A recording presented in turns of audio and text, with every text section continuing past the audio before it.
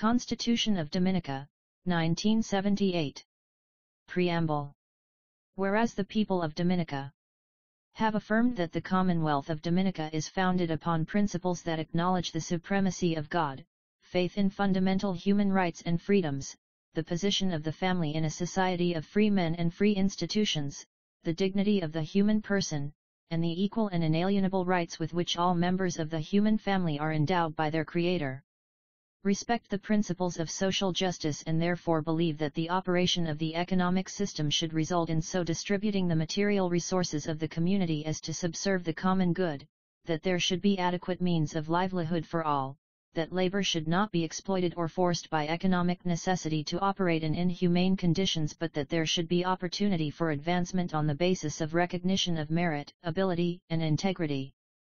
Have asserted their belief in a democratic society in which all persons may, to the extent of their capacity, play some part in the institutions of the national life and thus develop and maintain due respect for lawfully constituted authority. Recognize that men and institutions remain free only when freedom is founded upon respect for moral and spiritual values and the rule of law. Desire that their constitution should make provision for ensuring the protection in the Commonwealth of Dominica of fundamental human rights and freedoms. Now, therefore, the following provisions shall have effect as the Constitution of the Commonwealth of Dominica. Chapter I. Protection of Fundamental Rights and Freedoms. 1. Fundamental Rights and Freedoms. Whereas every person in Dominica is entitled to the fundamental rights and freedoms, that is to say, the right, whatever his race, place of origins, political opinions, color, creed, or sex, but subject to respect for the rights and freedoms of others and for the public interest, to each and all of the following, namely: life, liberty, security of the person and the protection of the law, freedom of conscience, of expression, and of assembly and association, and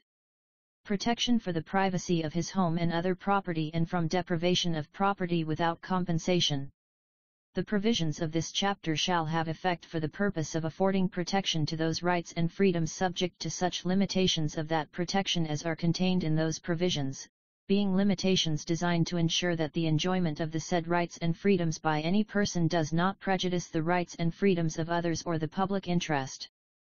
2. Protection of right to life. A person shall not be deprived of his life intentionally save in execution of the sentence of a court in respect of a criminal offense under the law of Dominica of which he has been convicted. A person shall not be regarded as having been deprived of his life in contravention of this section if he dies as the result of the use, to such extent and in such circumstances as are permitted by law, of such force as is reasonably justifiable. For the defense of any person from violence or for the defense of property. In order to effect a lawful arrest or to prevent the escape of a person lawfully detained. For the purpose of suppressing a riot, insurrection, or mutiny, or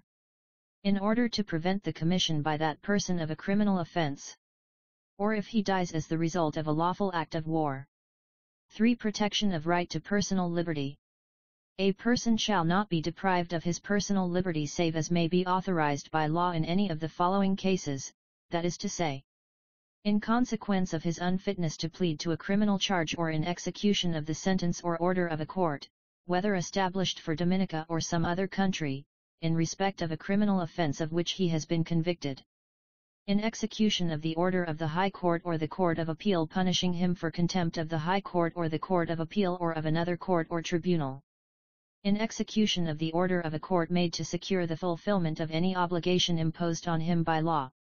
For the purpose of bringing him before a court in execution of the order of a court.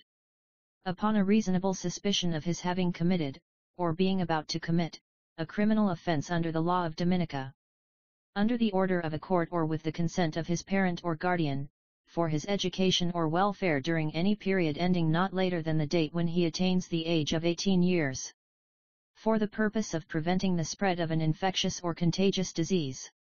In the case of a person who is, or is reasonably suspected to be, of unsound mind, addicted to drugs or alcohol, or a vagrant, for the purpose of his care or treatment or the protection of the community. For the purpose of preventing his unlawful entry into Dominica, or for the purpose of effecting his expulsion, extradition, or other lawful removal from Dominica, or for the purpose of restraining him while he is being conveyed through Dominica in the course of his extradition or removal as a convicted prisoner from one country to another, or to such extent as may be necessary in the execution of a lawful order requiring him to remain within a specified area within Dominica, or prohibiting him from being within such an area, or to such extent as may be reasonably justifiable for the taking of proceedings against him with a view to the making of any such order or relating to such an order after it has been made, or to such extent as may be reasonably justifiable for restraining him during any visit that he is permitted to make to any part of Dominica in which, in consequence of any such order, his presence would otherwise be unlawful. Any person who is arrested or detained shall be informed as soon as is reasonably practicable, and in any case no later than 24 hours after such arrest or detention, in a language that he understands, of the reasons for his arrest or detention. Any person who is arrested or detained for the purpose of bringing him before a court in execution of the order of a court, or upon reasonable suspicion of his having committed, or being about to commit, a criminal offence under the law of Dominica, and who is not released, shall be brought before a court without undue delay, and in any case not later than 72 hours after such arrest or detention. Where any person is brought before a court in execution of the order of a court in any proceedings or upon suspicion of his having committed or being about to commit an offence, he shall not be thereafter further held in custody in connection with those proceedings or that offence save upon the order of a court. If any person arrested or detained as mentioned in subsection 3b of this section is not tried within a reasonable time, then, without prejudice to any further proceedings that may be brought against him, he shall be released either unconditionally or upon reasonable conditions, including in particular such conditions as are reasonably necessary to ensure that he appears at a later date for trial or for proceedings preliminary to trial.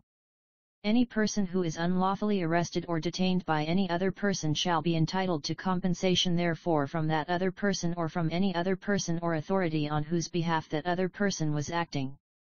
For the purposes of subsection 1a of this section, a person charged before a court with a criminal offence in respect of whom a special verdict has been returned that he was guilty of the act or omission charged but was insane when he did the act or made the omission shall be regarded as a person who has been convicted of a criminal offence, and the detention of a person in consequence of such a verdict shall be regarded as detention in execution of the order of a court. For protection from slavery and forced labor. No person shall be held in slavery or servitude. No person shall be required to perform forced labor. For the purposes of this section, the expression forced labor does not include any labor required in consequence of the sentence or order of a court. Labor required of any person while he is lawfully detained that, though not required in consequence of the sentence or order of a court, is reasonably necessary in the interests of hygiene or for the maintenance of the place at which he is detained. Any labor required of a member of a disciplined force in pursuance of his duties as such, or, in the case of a person who has conscientious objections to service as a member of a naval, military or air force, any labor that person is required by law to perform in place of such service. Any labor required during any period of public emergency or in the event of any other emergency or calamity that threatens the life and well-being of the community, to the extent that the requiring of such labor is reasonably justifiable in the circumstances of any situation arising or existing during that period or as a result of that other emergency or calamity, for the purpose of dealing with that situation.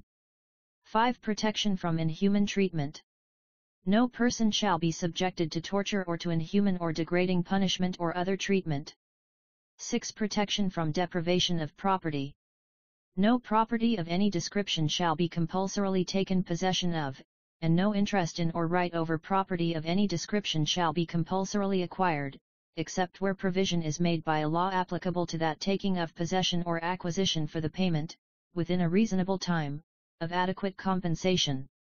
Every person having an interest in or right over property that is compulsorily taken possession of or whose interest in or right over any property is compulsorily acquired shall have a right of direct access to the High Court for determining the nature and extent of that interest or right. determining whether that taking of possession or acquisition was duly carried out in accordance with a law authorizing the taking of possession or acquisition, determining what compensation he is entitled to under the law applicable to that taking of possession or acquisition, obtaining that compensation, provided that if Parliament so provides in relation to any matter referred to in paragraph A, or C, of this subsection, the right of access shall be by way of appeal, exercisable as of right at the instance of the person having the interest in or right over the property, from a tribunal or authority, other than the High Court, having jurisdiction under any law to determine that matter. The Chief Justice may make rules with respect to the practice and procedure of the High Court or, subject to such provision as may have been made in that behalf by Parliament, with respect to the practice and procedure of any other tribunal or authority in relation to the jurisdiction conferred on the High Court by subsection 2 of this section, or exercisable by the other tribunal or authority for the purposes of that subsection, including rules with respect to the time within which applications or appeals to the High Court or applications to the other tribunal or authority may be brought. No person who is entitled to compensation under this section shall be prevented from remitting, within a reasonable time after he has received any amount of that compensation in the form of a sum of money, or, as the case may be, has received any such amount in some other form and has converted any of that amount into a sum of money, the whole of that sum of money, free from any deduction, charge, or tax made or levied in respect of its remission, to any country of his choice outside Dominica. Nothing contained in or done under the authority of any law shall be held to be inconsistent with or in contravention of subsection 4 of this section, to the extent that the law in question authorizes the attachment, by order of a court, of any amount of compensation to which a person is entitled in satisfaction of the judgment of a court or pending the determination of civil proceedings to which he is a party, or the imposition of reasonable restrictions on the manner in which any sum of money is to be remitted. Nothing contained in or done under the authority of any law shall be held to be inconsistent with or in contravention of subsection 1 of this section, to the extent that the law in question makes provision for the taking of possession or acquisition of any property, interest, or right, in satisfaction of any tax, rate, or due, by way of penalty for breach of any law or forfeiture in consequence of breach of any law, as an incident of a lease, tenancy, mortgage, charge, bill of sale, pledge, or contract, in the execution of judgments or orders of a court in proceedings for the determination of civil rights or obligations, in circumstances where it is reasonably necessary so to do because the property is in a dangerous state or likely to be injurious to the health of human beings, animals, or plants, in consequence of any law with respect to the limitation of actions, or for so long only as may be necessary for the purposes of any examination, investigation, trial, or inquiry, or, in the case of land, for the purposes of the carrying out thereon of work of soil conservation or the conservation of other natural resources, or work relating to agricultural development or improvement, being work relating to such development or improvement that the owner or occupier of the land has been required, and has without reasonable excuse refused or failed, to carry out. And except so far as that provision or, as the case may be, the thing done under the authority thereof is shown not to be reasonably justifiable in a democratic society, or to the extent that the law in question makes provision for the taking of possession or acquisition of any of the following property, including an interest in or right over property, that is to say, enemy property, property of a deceased person, a person of unsound mind, or a person who has not attained the age of 18 years, for the purpose of its administration for the benefit of the persons entitled to the beneficial interest therein. Property of a person adjudged bankrupt or a body corporate in liquidation, for the purpose of its administration for the benefit of the creditors of the bankrupt or body corporate and, subject thereto, for the benefit of other persons entitled to the beneficial interest in the property, or property subject to a trust, for the purpose of vesting the property in persons appointed as trustees under the instrument creating the trust, or by a court or, by order of a court, for the purpose of giving effect to the trust.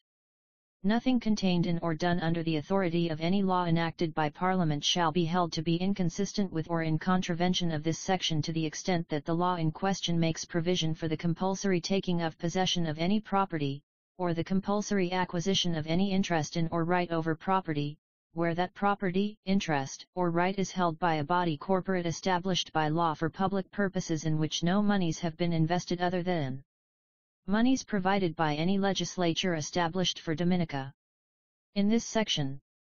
property means any land or other thing capable of being owned or held in possession and includes any right relating thereto, whether under a contract, trust, or law or otherwise, and whether present or future, absolute or conditional. Acquisition, in relation to an interest in or right over property, means transferring that interest or right to another person or extinguishing or curtailing that interest or right. 7. Protection from arbitrary search or entry. Except with his own consent, a person shall not be subjected to the search of his person or his property or the entry by others on his premises. Nothing contained in or done under the authority of any law shall be held to be inconsistent with or in contravention of this section to the extent that the law in question makes provision that is reasonably required in the interest of defense, public safety, public order, public morality, public health, town and country planning, the development and utilization of mineral resources, or the development or utilization of any property for a purpose beneficial to the community. That is reasonably required for the purpose of protecting the rights or freedoms of other persons. That authorizes an officer or agent of the government of Dominica, a local government authority or a body corporate established by law for public purposes to enter on the premises of any person in order to inspect those premises or anything thereon for the purpose of any tax, rate, or due, or in order to carry out work connected with any property that is lawfully on those premises and that belongs to the government, authority or body corporate, as the case may be, or that authorizes, for the purpose of enforcing the judgment or order of a court in any civil proceedings, the search of any person or property by order of a court or entry upon any premises by such order. And except so far as that provision or, as the case may be, anything done under the authority thereof is shown not to be reasonably justifiable in a democratic society. 8. Provisions to secure protection of law. If any person is charged with a criminal offense, then, unless the charge is withdrawn, the case shall be afforded a fair hearing within a reasonable time by an independent and impartial court established by law. Every person who is charged with a criminal offense shall be presumed to be innocent until he is proved or has pleaded guilty. Shall be informed as soon as reasonably practicable, in a language that he understands and in detail, of the nature of the offense charged. Shall be given adequate time and facilities for the preparation of his defense. Shall be permitted to defend himself before the court in person or, at his own expense, by a legal practitioner of his own choice. Shall be afforded facilities to examine in person or by his legal representative the witnesses called by the prosecution before the court, and to obtain the attendance and carry out the examination of witnesses to testify on his behalf before the court on the same conditions as those applying to witnesses called by the prosecution, and shall be permitted to have without payment the assistance of an interpreter if he cannot understand the language used at the trial. And the trial shall not take place in his absence unless he so conducts himself as to render the continuance of the proceedings in his presence impracticable and the court has ordered him to be removed and the trial to proceed in his absence. Provided that the trial may take place in his absence in any case in which it is so provided by a law under which he is entitled to adequate notice of the charge and the date, time, and place of the trial and to a reasonable opportunity of appearing before the court. When a person is tried for any criminal offense, the accused person or any person authorized by him in that behalf shall, if he so requires and subject to payment of such reasonable fee as may be prescribed by law, be given within a reasonable time after judgment a copy for the use of the accused person of any record of the proceedings made by or on behalf of the court.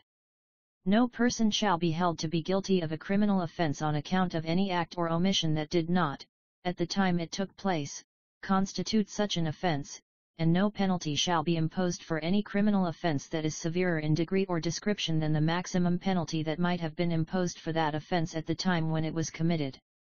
A person who shows that he has been tried by a competent court for a criminal offense and either convicted or acquitted shall not again be tried for that offense or for any other criminal offense of which he could have been convicted at the trial for that offense, save upon the order of a superior court in the course of appeal or review proceedings relating to the conviction or acquittal. A person shall not be tried for a criminal offense if he shows that he has been pardoned for that offense. A person who is tried for a criminal offense shall not be compelled to give evidence at the trial, provided that nothing in this subsection shall prevent the prosecution or the court from commenting on his failure to give evidence on his own behalf or prevent the court from drawing inferences from any such failure. Any court or other authority prescribed by law for the determination of the existence or extent of any civil right or obligation shall be established by law and shall be independent and impartial, and where proceedings for such a determination are instituted by any person before such a court or other authority, the case shall be given a fair hearing within a reasonable time.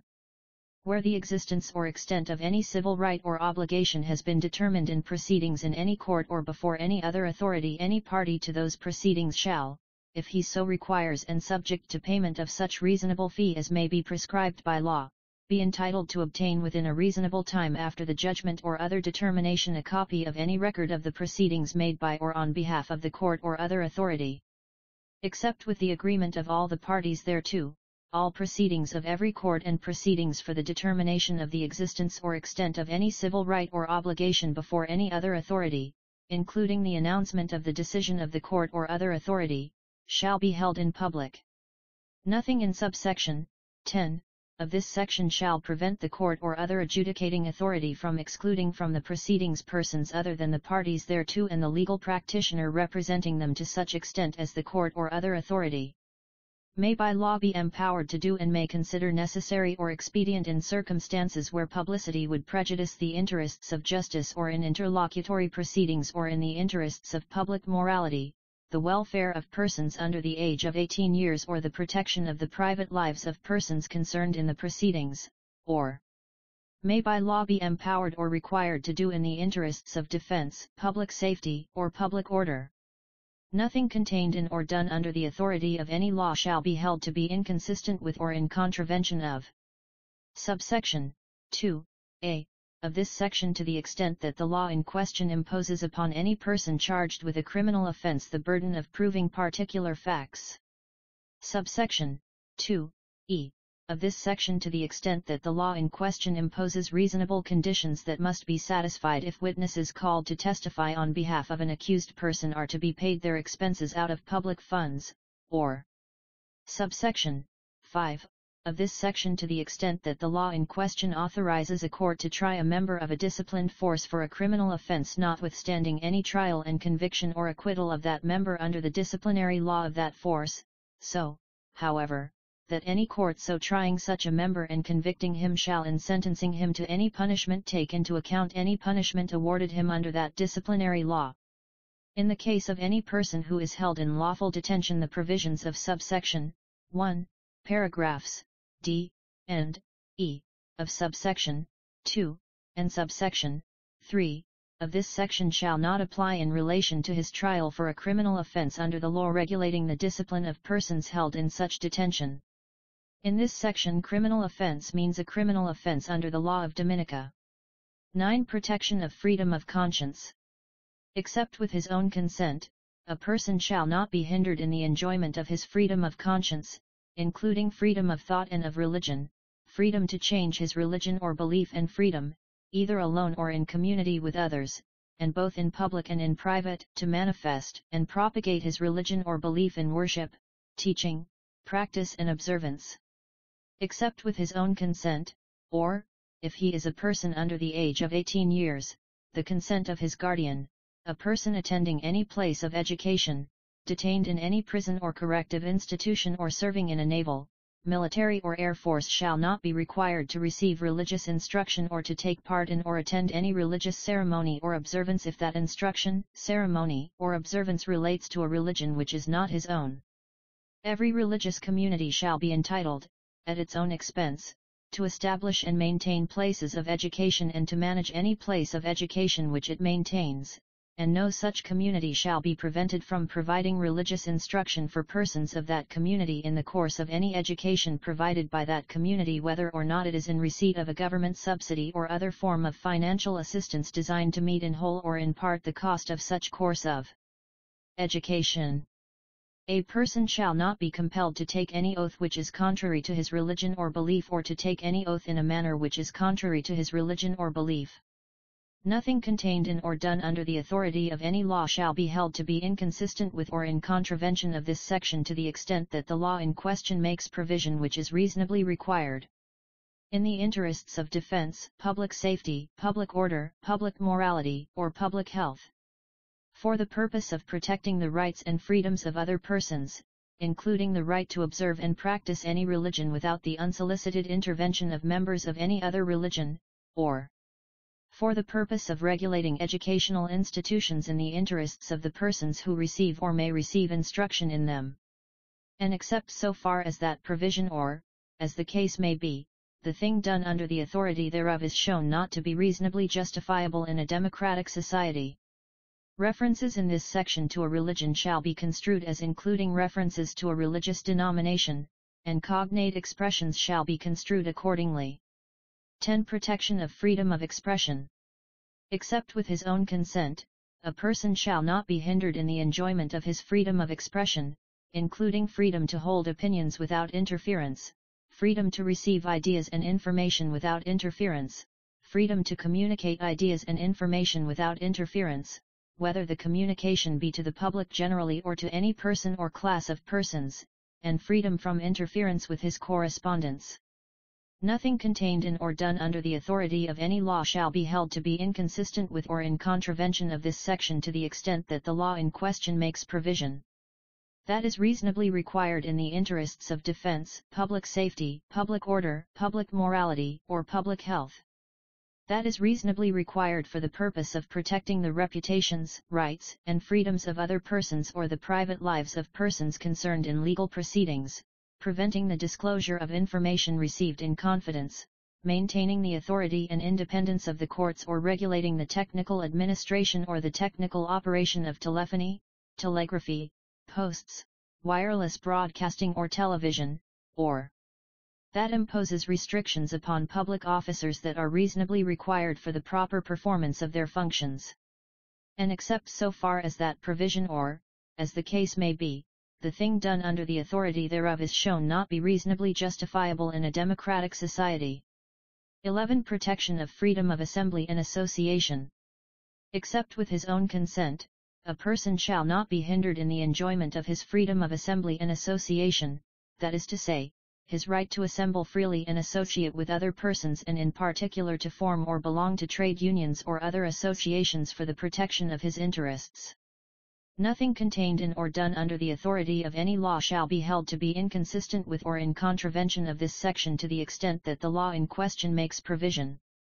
that is reasonably required in the interests of defense, public safety, public order, public morality, or public health. That is reasonably required for the purpose of protecting the rights or freedoms of other persons, or that imposes restrictions upon public officers that are reasonably required for the proper performance of their functions. And except so far as that provision or, as the case may be, the thing done under the authority thereof is shown not to be reasonably justifiable in a democratic society. 12. Protection of freedom of movement. A person shall not be deprived of his freedom of movement, that is to say, the right to move freely throughout Dominica, the right to reside in any part of Dominica, the right to enter Dominica, the right to leave Dominica, and immunity from expulsion from Dominica. Any restriction on a person's freedom of movement that is involved in his lawful detention shall not be held to be inconsistent with or in contravention of this section. Nothing contained in or done under the authority of any law shall be held to be inconsistent with or in contravention of this section to the extent that the law in question makes provision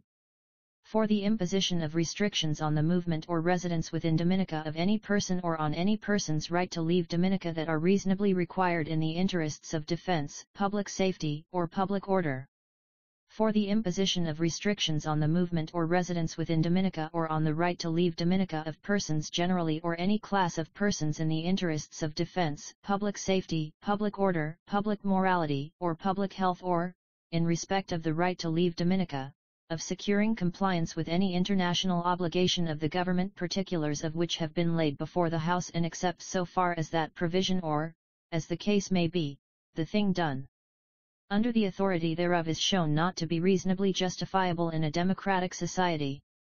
For the imposition of restrictions, by order of a court, on the movement or residence within Dominica of any person or on any person's right to leave Dominica either in consequence of his having been found guilty of a criminal offense under the law of Dominica or for the purpose of ensuring that he appears before a court at a later date for trial of such a criminal offense or for proceedings preliminary to trial or for proceedings relating to his extradition or lawful removal from Dominica. For the imposition of restrictions on the freedom of movement of any person who is not a citizen of Dominica.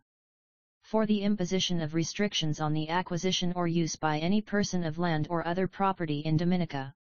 For the imposition of restrictions upon the movement or residence within Dominica or on the right to leave Dominica of any public officer that are reasonably required for the proper performance of his functions. For the removal of a person from Dominica to be tried or punished in some other country for a criminal offense under the law of that other country or to undergo imprisonment in some other country in execution of the sentence of a court in respect of a criminal offense under the law of Dominica of which he has been convicted, or for the imposition of restrictions on the right of any person to leave Dominica that are reasonably required in order to secure the fulfillment of any obligations imposed on that person by law and except so far as that provision or, as the case may be, the thing done under the authority thereof is shown not to be reasonably justifiable in a democratic society. If any person whose freedom of movement has been restricted by virtue of such a provision as is referred to in subsection 3a of this section so requests at any time during the period of that restriction not earlier than 21 days after the order was made or 3 months after he last made such a request, as the case may be, his case shall be reviewed by an independent and impartial tribunal presided over by a person appointed by the Chief Justice from among persons who are legal practitioners.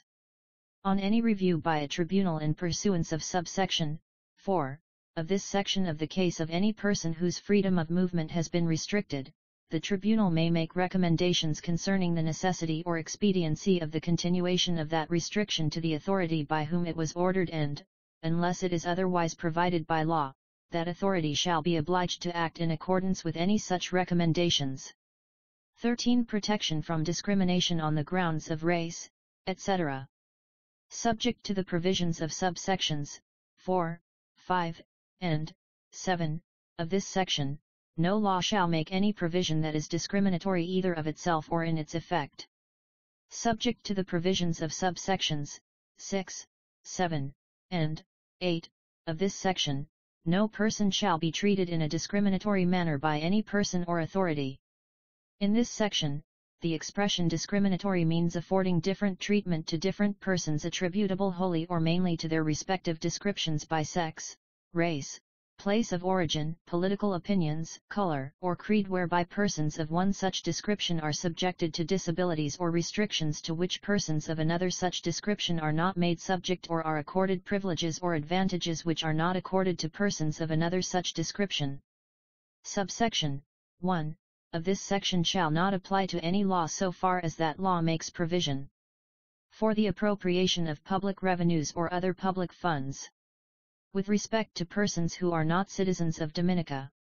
For the application, in the case of persons of any such description as is mentioned in subsection 3 of this section, or of persons connected with such persons, of the law with respect to adoption, marriage, divorce, burial, devolution of property on death or other like matters which is the personal law of persons of that description. Whereby persons of any such description as is mentioned in subsection 3 of this section may be subjected to any disability or restriction or may be accorded any privilege or advantage that, having regard to its nature and to special circumstances pertaining to those persons or to persons of any other such description, is reasonably justifiable in a democratic society. Nothing contained in any law shall be held to be inconsistent with or in contravention of subsection 1 of this section to the extent that it makes provision with respect to standards or qualifications, not being standards or qualifications specifically relating to sex, race, place of origin, political opinions, color, or creed, to be required of any person who is appointed to or to act in any office or employment. Subsection 2 of this section shall not apply to anything which is expressly or by necessary implication authorized to be done by any such provision of law as is referred to in subsection 4, or subsection 5, of this section. Nothing contained in or done under the authority of any law shall be held to be inconsistent with or in contravention of this section to the extent that the law in question makes provision whereby persons of any such description as is mentioned in subsection 3 of this section may be subjected to any restriction on the rights and freedoms guaranteed by sections 7, 9, 10, 11, and 12 of this Constitution, being such a restriction as is authorized by section 7, 2, section 9, 5, section 10, 2, section 11, 2, or paragraph A, B, or H, of section 12, 3, as the case may be. Nothing in subsection 2 of this section shall affect any discretion relating to the institution, conduct or discontinuance of civil or criminal proceedings in any court that is vested in any person by or under this Constitution or any other law. 14 Derogations from S.3 or S.13 under emergency powers. Nothing contained in or done under the authority of a law enacted by Parliament shall be held to be inconsistent with or in contravention of Section 3 or Section 13 of this Constitution to the extent that the law authorizes the taking during any period of public emergency of measures that are reasonably justifiable for dealing with the situation that exists in Dominica during that period. 15 Protection of persons detained under emergency laws. When a person is detained by virtue of any such law as is referred to in Section 14 of this Constitution, the following provisions shall apply, that is to say, he shall, as soon as reasonably practicable and in any case not more than 7 days after the commencement of his detention, be furnished with a statement in writing in a language that he understands specifying in detail the grounds upon which he is detained. Not more than 14 days after the commencement of his detention, a notification shall be published in the official gazette stating that he has been detained and giving particulars of the provision of law under which his detention is authorized. Not more than 1 month after the commencement of his detention and thereafter during his detention at intervals of not more than 3 months, his case shall be reviewed by an independent and impartial tribunal established by law and presided over by a person appointed by the Chief Justice from among persons who are legal practitioners. He shall be afforded reasonable facilities to consult a legal practitioner of his own choice who shall be permitted to make representations to the tribunal appointed for the review of the case of the detained person, and at the hearing of his case by the tribunal appointed for the review of his case he shall be permitted to appear in person or to be represented by a legal practitioner of his own choice. On any review by a tribunal in pursuance of this section of the case of a detained person, the tribunal may make recommendations concerning the necessity or expediency of continuing his detention to the authority by which it was ordered, but, unless it is otherwise provided by law, that authority shall not be obliged to act in accordance with any such recommendations. Nothing contained in subsection 1d, or subsection 1e, of this section shall be construed as entitling a person to legal representation at public expense. 16 Enforcement of protective provisions. If any person alleges that any of the provisions of sections 2 to 15, inclusive, of this Constitution has been, is being, or is likely to be contravened in relation to him, or, in the case of a person who is detained, if any other person alleges such a contravention in relation to the detained person, then, without prejudice to any other action with respect to the same matter which is lawfully available, that person, or that other person, may apply to the High Court for redress. The High Court shall have original jurisdiction to hear and determine any application made by any person in pursuance of subsection 1 of this section, and to determine any question arising in the case of any person which is referred to it in pursuance of subsection 3 of this section, and may make such declarations and orders, issue such writs and give such directions as it may consider appropriate for the purpose of enforcing or securing the enforcement of any of the provisions of sections 2 to 15, inclusive, of this Constitution, provided that the High Court may decline to exercise its powers under this subsection if it is satisfied that adequate means of redress for the contravention alleged are or have been available to the person concerned under any other law.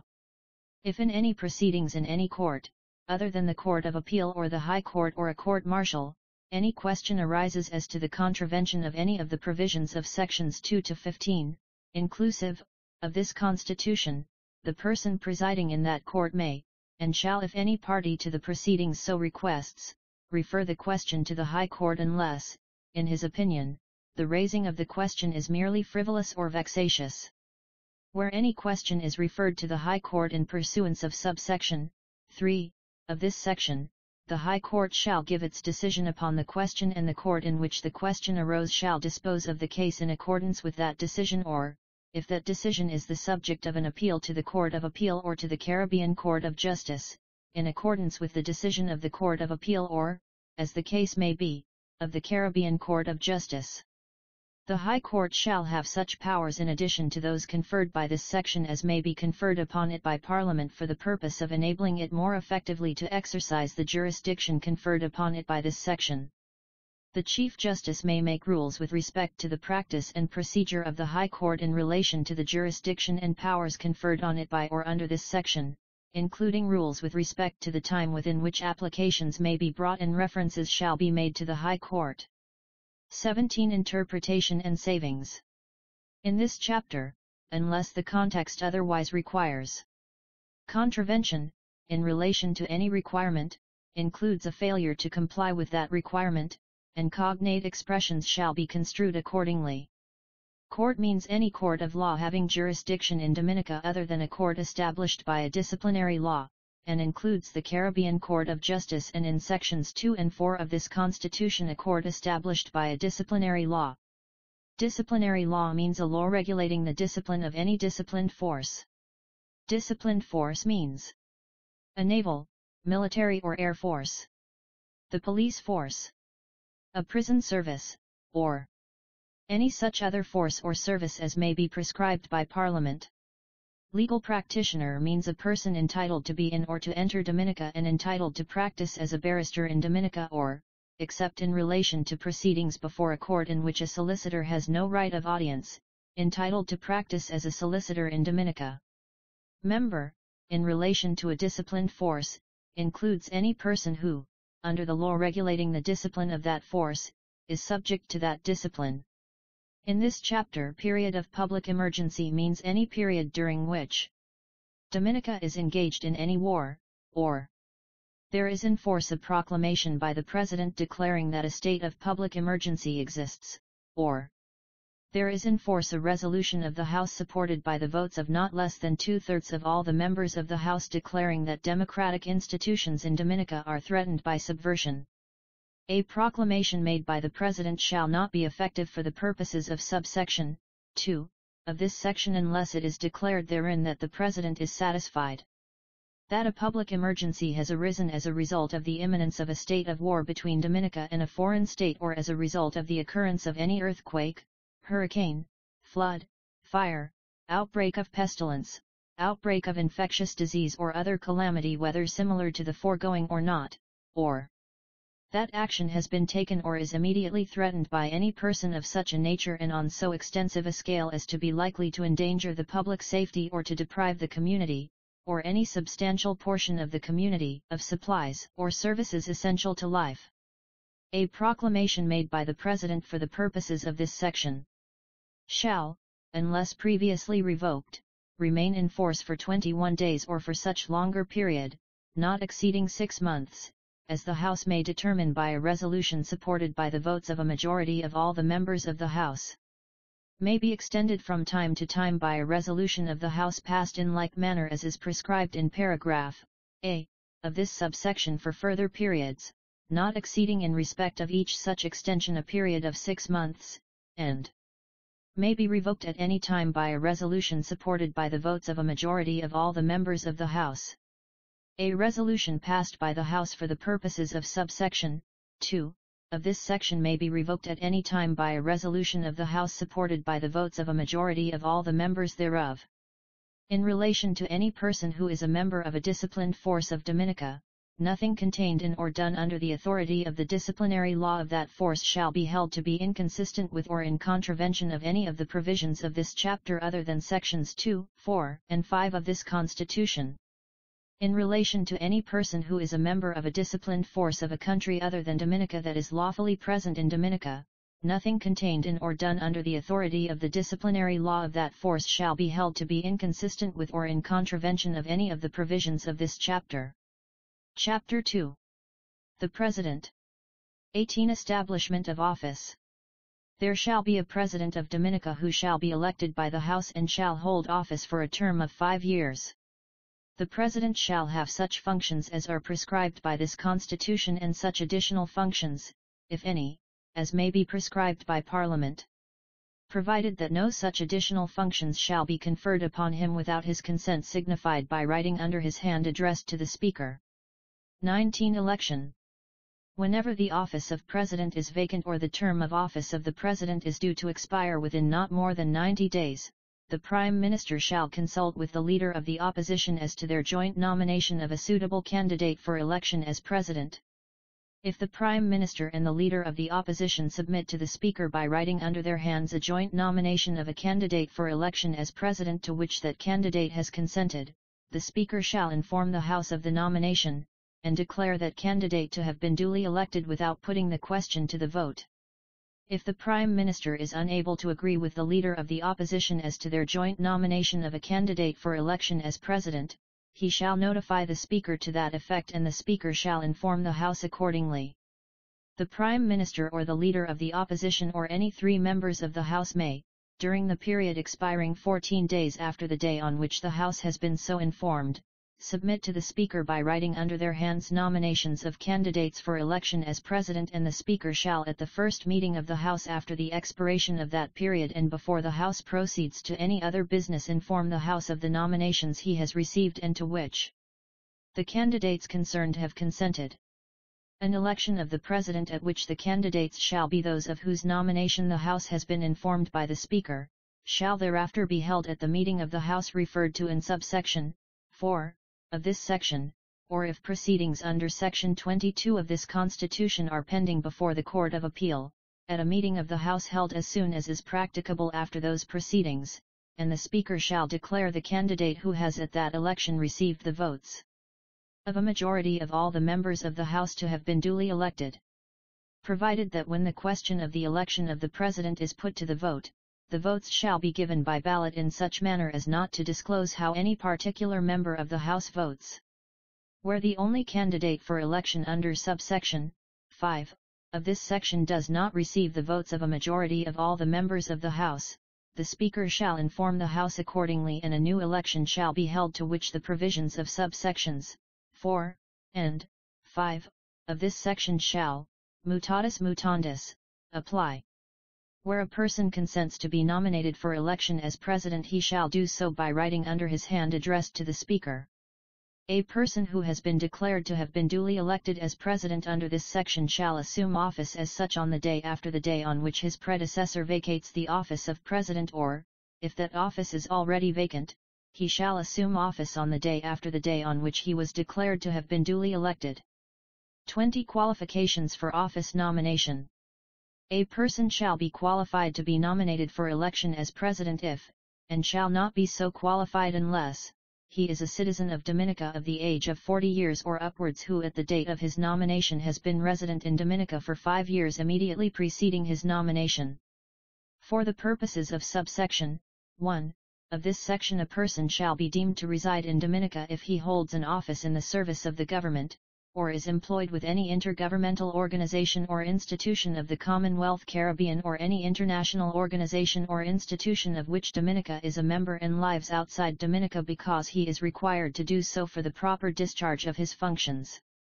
Parliament may, by resolution supported by the votes of not less than 3/4 of all the elected members of the House, waive the residence qualification laid down in subsection 1 of this section with respect to any particular person to be proposed for nomination.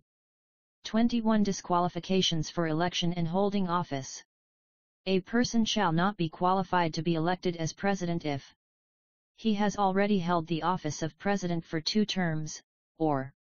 he is disqualified to be elected or appointed as a representative or senator by virtue of subsection 1, A, B, C, D, E, or F, of Section 32 of this Constitution or by virtue of any law enacted in pursuance of subsection 2, 3, or 5, of that section. A person shall not be qualified to hold the office of President if he holds any other office of emolument whether in the public service or otherwise or if he is engaged in any other occupation for reward. 22. Determination of questions as to qualifications. The Court of Appeal shall have jurisdiction to hear and determine any question whether any person is qualified to be nominated for election, or elected, as President. An application to the Court of Appeal for the determination of any question under this section may be made by the Attorney General or by any other member of the House and, if it is made by a member other than the Attorney General, the Attorney General may intervene and may then appear or be represented in the proceedings. The powers, practice, and procedure of the Court of Appeal in respect of any application for the determination of any question under this section, including, without prejudice to the generality of the foregoing, the time in which and the conditions upon which an application may be made, shall be regulated by such provision as may be made by Parliament. No appeal shall lie from any decision of the Court of Appeal under this section. A certificate under the hand of the Speaker stating that a person was declared to have been duly elected under Section 19 of this Constitution shall be conclusive evidence of the facts so stated and shall not be questioned in any court of law. In the exercise of his functions under this section, the Attorney General shall not be subject to the direction or control of any other person or authority. 23. Tenure of office. Subject to the provisions of this section and of Section 25 of this Constitution, the President shall vacate his office at the expiration of a term of 5 years from the date on which he was declared to have been duly elected. Where a person is elected to fill a vacancy in the office of President occurring before the expiration of the term of office of his predecessor, he shall hold office only for the unexpired portion of that term. Parliament may extend the term of office of the President under subsection 1, or 2, of this section for a period not exceeding 6 months, in order to avoid the holding of an election to the office of President during a period while Parliament is dissolved or at a time within 1 month before the beginning or 1 month after the end of such a period. 24. Removal from office. The President may be removed from office under Section 25 of this Constitution where he willfully violates any provision of the Constitution. He behaves in such a way as to bring his office into hatred, ridicule, or contempt. He behaves in a way that endangers the security of Dominica. Because of physical or mental incapacity, he is unable to perform the functions of his office. Any circumstances arise that, if he were not President, would cause him to be disqualified to be elected as such by virtue of subsection 1, B, of Section 21 of this Constitution, or he is appointed to any such office, or engages in any such occupation, as is referred to in subsection 2, of that section. 25. Procedure for removal from office. The office of the President shall become vacant if the House, acting upon a motion signed by not less than 1/3 of all the members of the House, by resolution supported by the votes of not less than 2/3 of all the members of the House, proposes the removal of the President from office on grounds of complaint specified with full particulars in the resolution. A tribunal consisting of the Chief Justice and 2 other judges of the Supreme Court appointed by the Chief Justice, being as far as practicable the most senior judges, investigates the complaint and makes a report on the facts thereof to the House, and the House, after considering the report, by resolution supported by the votes of not less than 2/3 of all the members of the House, declares that the President shall be removed from office.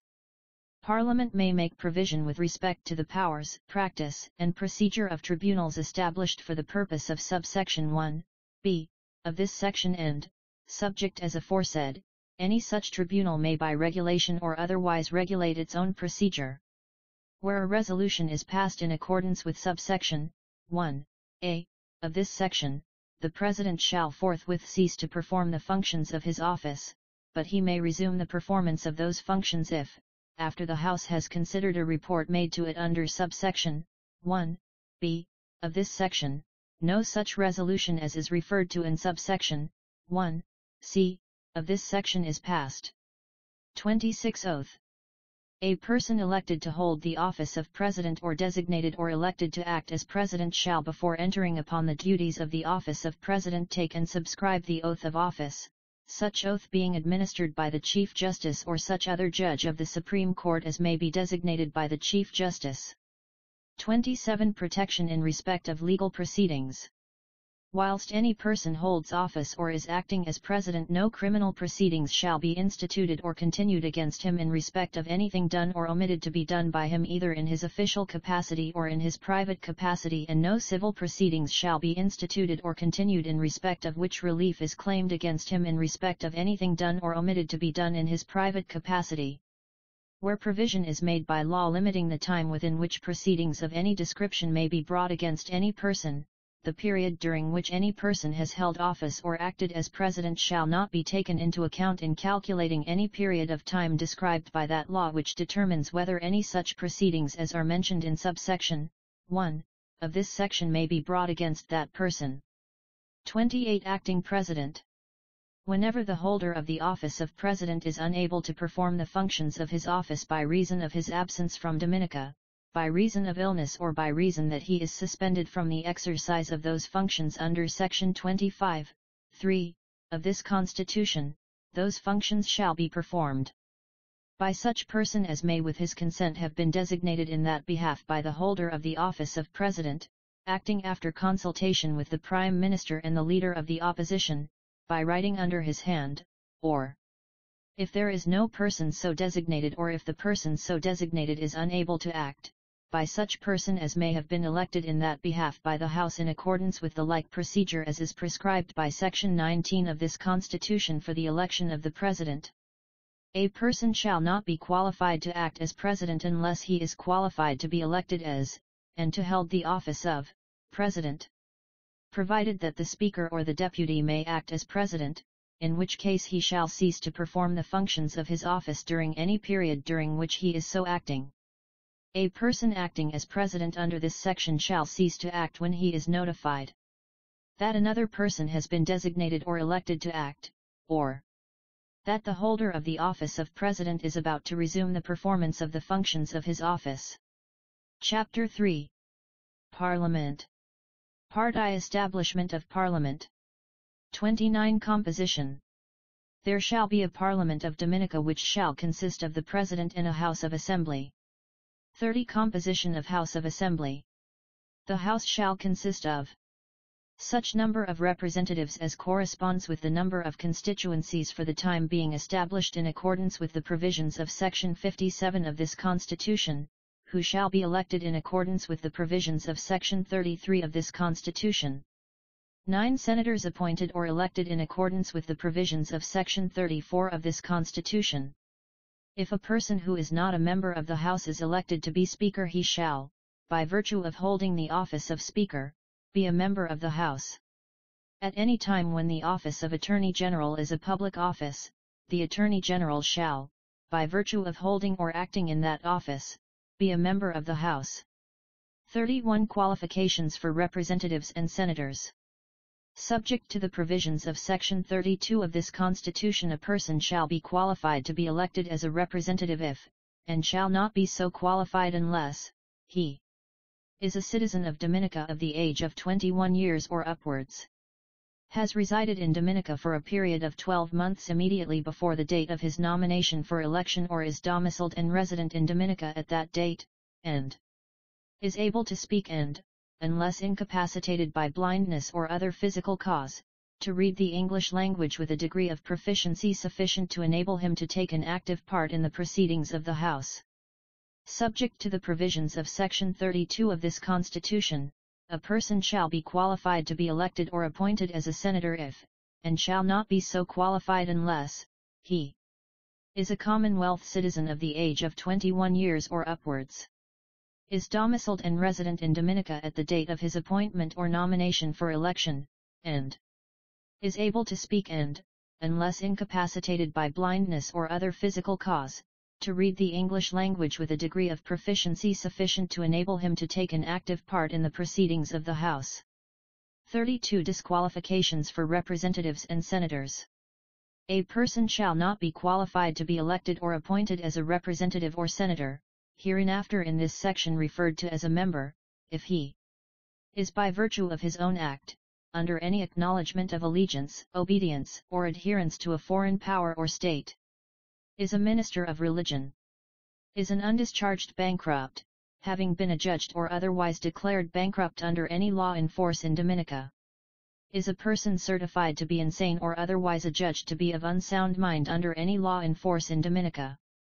is under sentence of death imposed on him by a court of law in any part of the Commonwealth or is serving a sentence of imprisonment, by whatever name called, exceeding 12 months imposed on him by such a court or substituted by competent authority for some other sentence imposed on him by such a court, or is under such a sentence of imprisonment the execution of which has been suspended, subject to such exceptions and limitations as may be prescribed by Parliament, has an interest in any government contract and has not, within 7 days of his nomination as a candidate for election or, as the case may be, at least 7 days before the date of his prospective appointment, disclosed the nature of the contract and of his interest therein by means of a notice published in the official gazette and in a daily or weekly newspaper circulating in Dominica, or holds or is acting in the office of President.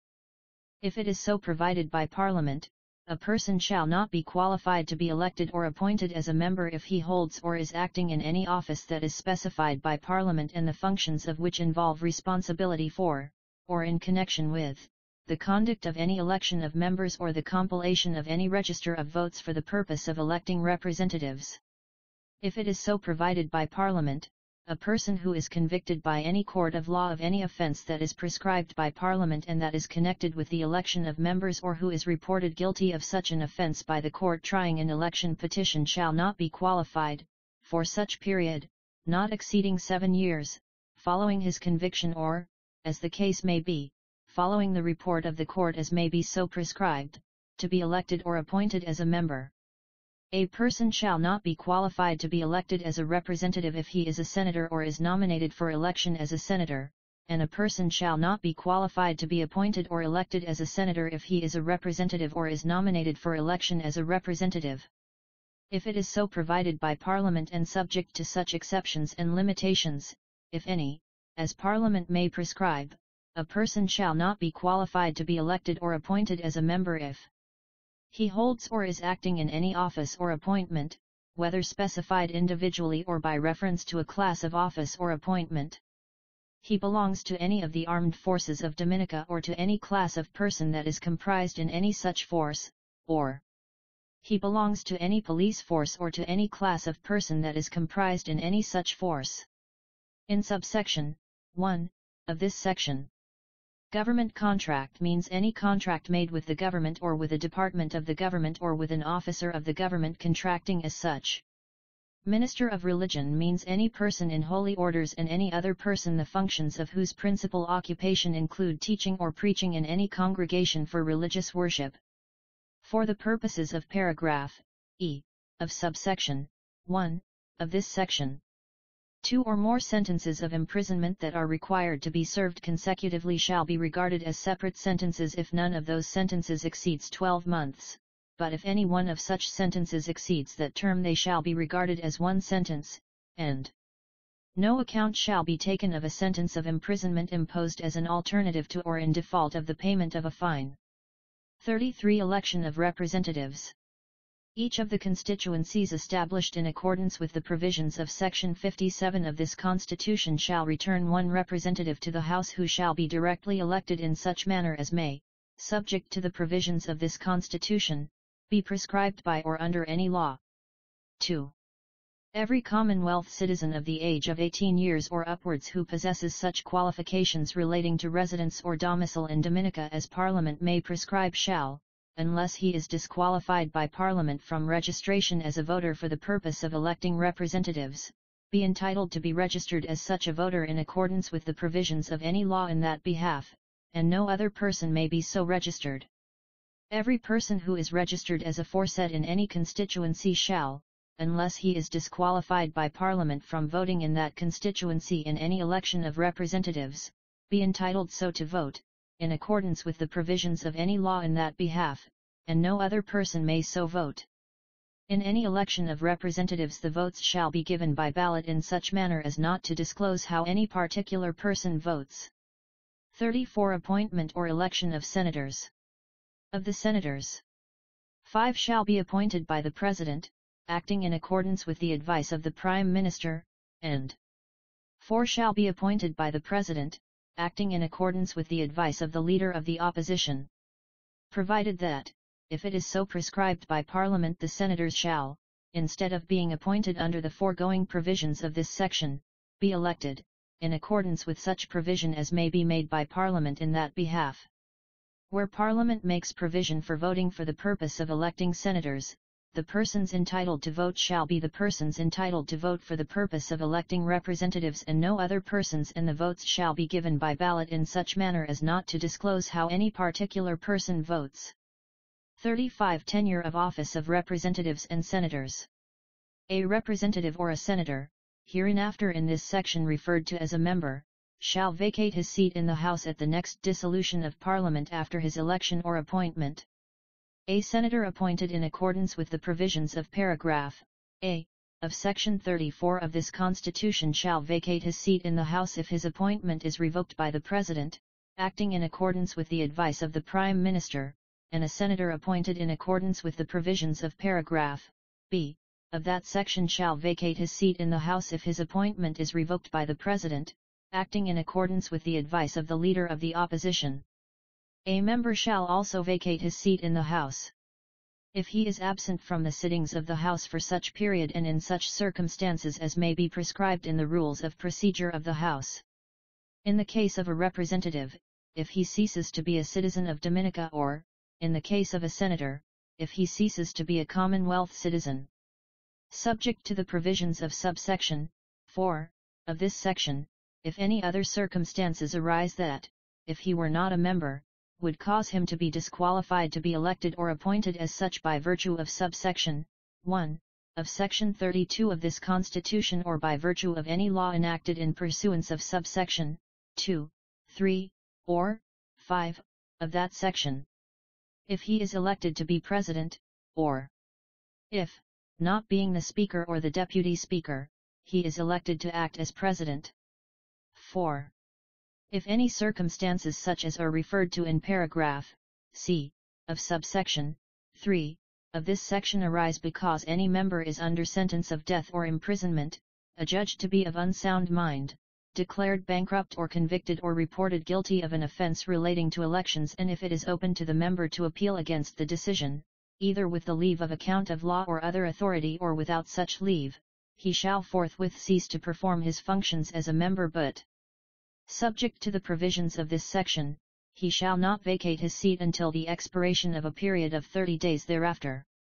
Provided that the Speaker may, at the request of the member, from time to time extend that period for further periods of 30 days to enable the member to pursue an appeal against the decision, so, however, that extensions of time exceeding in the aggregate 150 days shall not be given without the approval, signified by resolution, of the House. If, on the determination of any appeal, such circumstances continue to exist and no further appeal is open to the member, or if, by reason of the expiration of any period for entering an appeal or notice thereof, or the refusal of leave to appeal, or for any other reason, it ceases to be open to the member to appeal, he shall forthwith vacate his seat. If at any time before the member vacates his seat such circumstances aforesaid cease to exist, his seat shall not become vacant on the expiration of the period referred to in paragraph A of this subsection, and he may resume the performance of his functions as a member. 36. Speaker. When the House first meets after any general election of representatives and before it proceeds to the dispatch of any other business, it shall elect a person to be the Speaker of the House, and if the office of Speaker falls vacant at any time before the next dissolution of Parliament, the House shall, as soon as practicable, elect another person to that office. The Speaker may be elected either from among the members of the House who are not members of the Cabinet or parliamentary secretaries, or from among persons who are not members of the House. provided that a person who is not a member of the House shall not be elected as Speaker if he is not a Commonwealth citizen, or he is a person disqualified to be elected or appointed as a representative or senator by virtue of subsection 1 of Section 32 of this Constitution or by virtue of any law enacted in pursuance of subsection 2, 3, or 5 of that section. No business shall be transacted in the House, other than the election of a Speaker, at any time when the office of Speaker is vacant.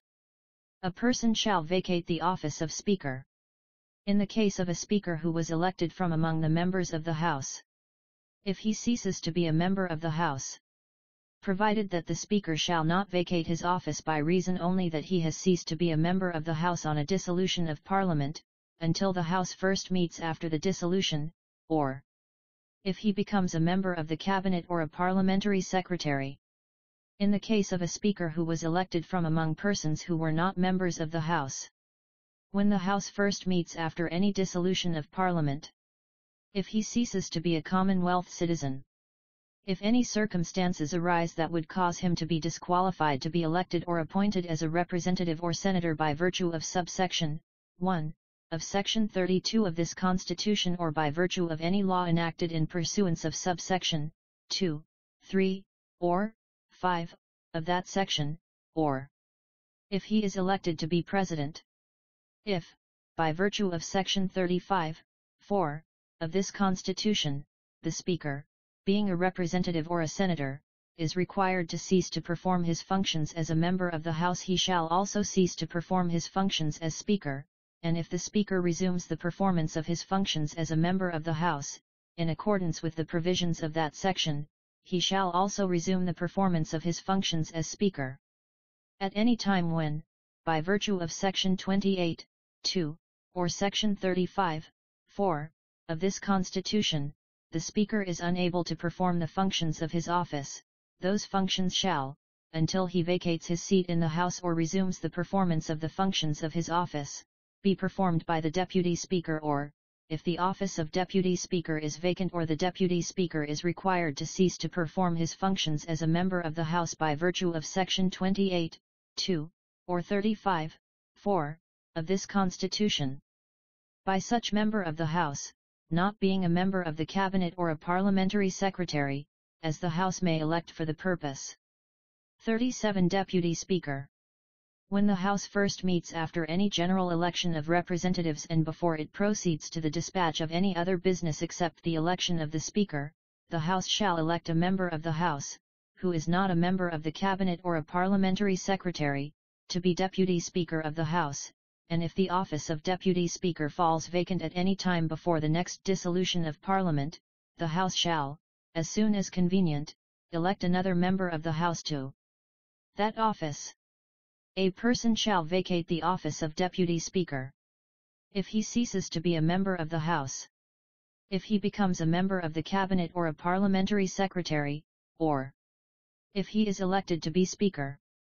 If, by virtue of Section 35, 4, of this Constitution, the Deputy Speaker is required to cease to perform his functions as a member of the House, he shall also cease to perform his functions as Deputy Speaker, and if the Deputy Speaker resumes the performance of his functions as a member of the House, in accordance with the provisions of that section, he shall also resume the performance of his functions as Deputy Speaker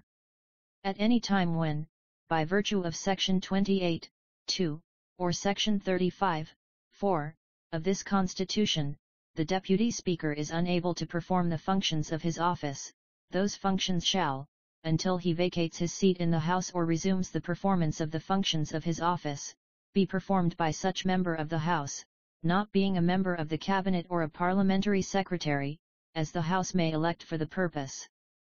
38. Responsibility for elections. The Electoral Commission shall be responsible for the registration of voters for the purpose of electing representatives and for the conduct of elections of representatives and senators, and shall have such powers and other functions relating to such registration and elections as may be prescribed by law. In the discharge of its functions, the Electoral Commission shall be assisted by a Chief Elections Officer, whose office shall be a public office, and the Commission may give such directions as it considers necessary or expedient to the officer, who shall comply with such directions or cause them to be complied with. For the purposes of the exercise of his functions under subsection 2 of this section, the Chief Elections Officer may give such directions as he considers necessary or expedient to any registering officer, presiding officer, or returning officer relating to the exercise by that officer of his functions under any law regulating the registration of voters or the conduct of elections, and any officer to whom directions are given under this subsection shall comply with those directions. The Electoral Commission may make such reports to the President concerning the matters for which it is responsible under this section, or any draft bill or instrument that is referred to it under Section 51 of this Constitution, as it may think fit, and if the Commission so requests in any such report other than a report on a draft bill or instrument, that report shall be laid before the House. Without prejudice to the provisions of subsection 2 of this section, in the exercise of his functions under this section the Chief Elections Officer shall not be subject to the direction or control of any other person or authority. The question whether the Chief Elections Officer has acted in accordance with the directions of the Electoral Commission shall not be inquired into in any court of law. 39. Clerk of House and his staff. There shall be a Clerk of the House.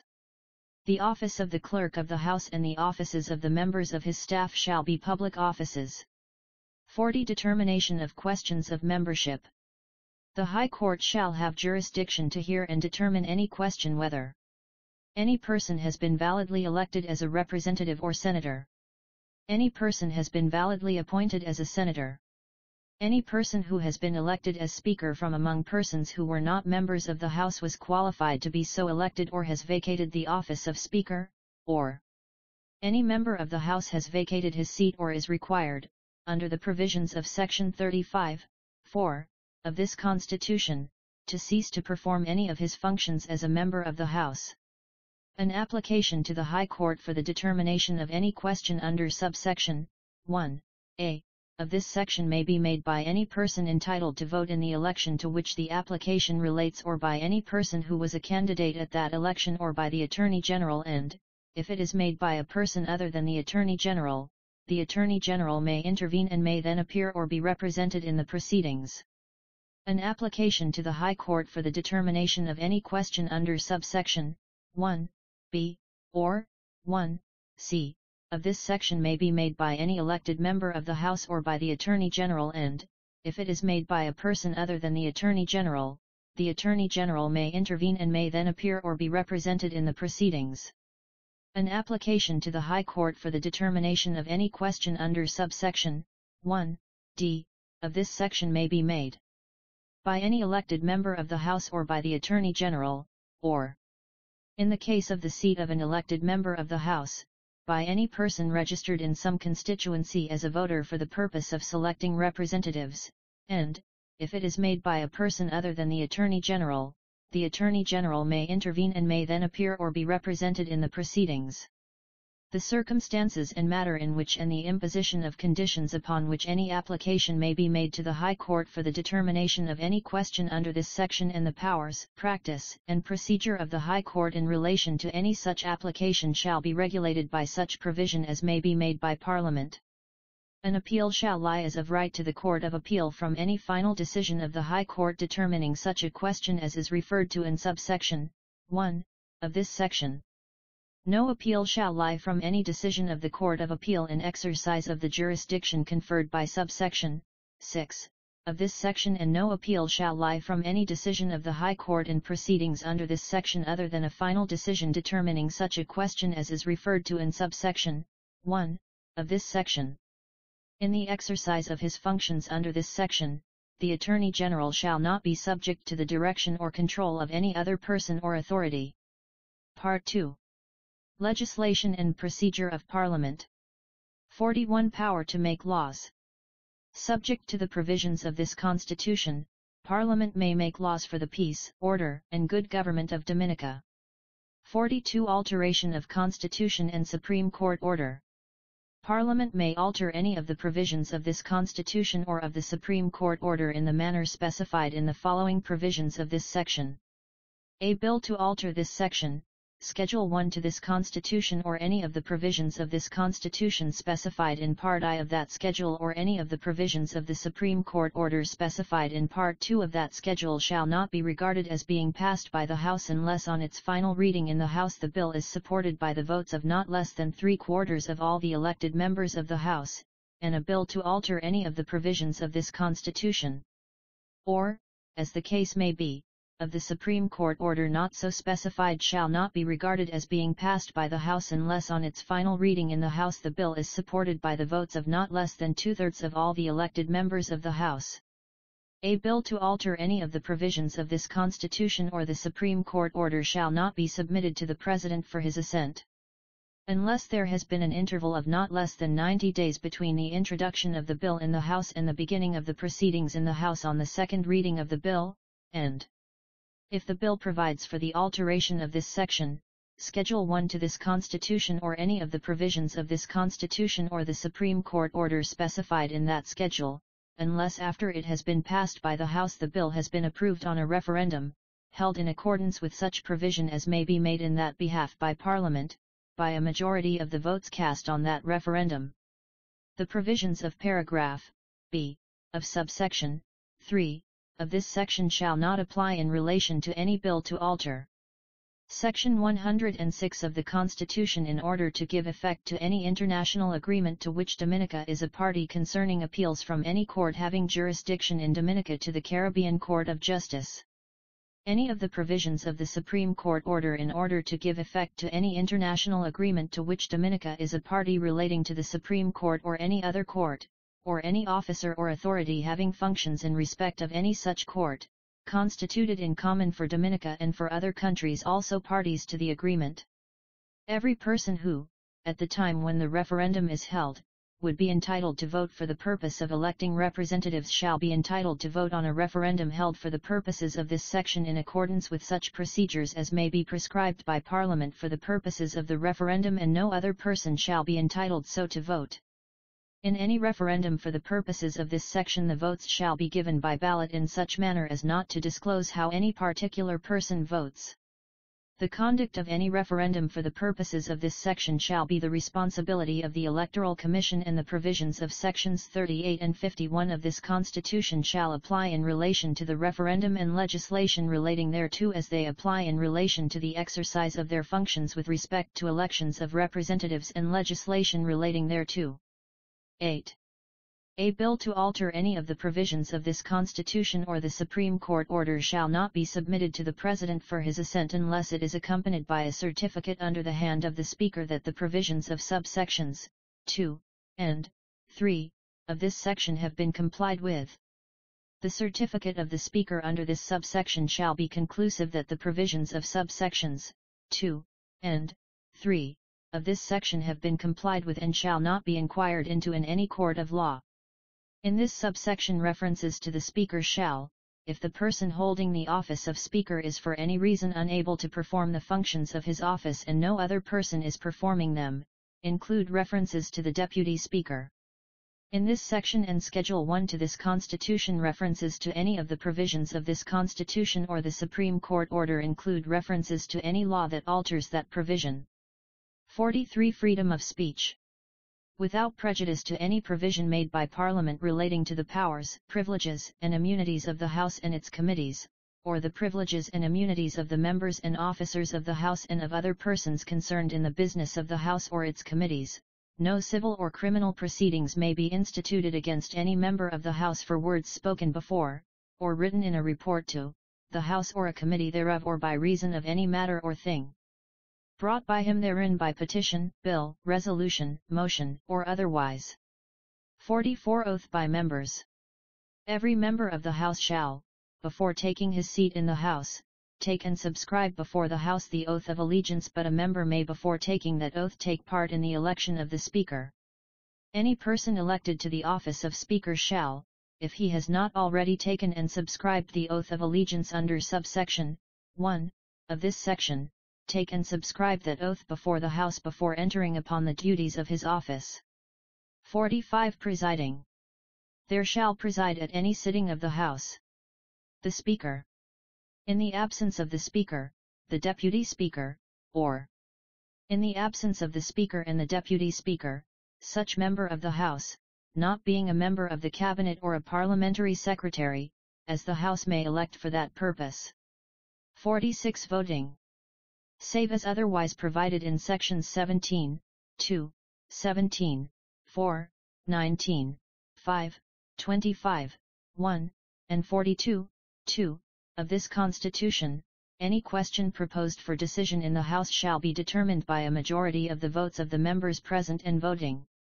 Provided that questions of no confidence in the government shall be determined by a majority of the votes of all the elected members of the House.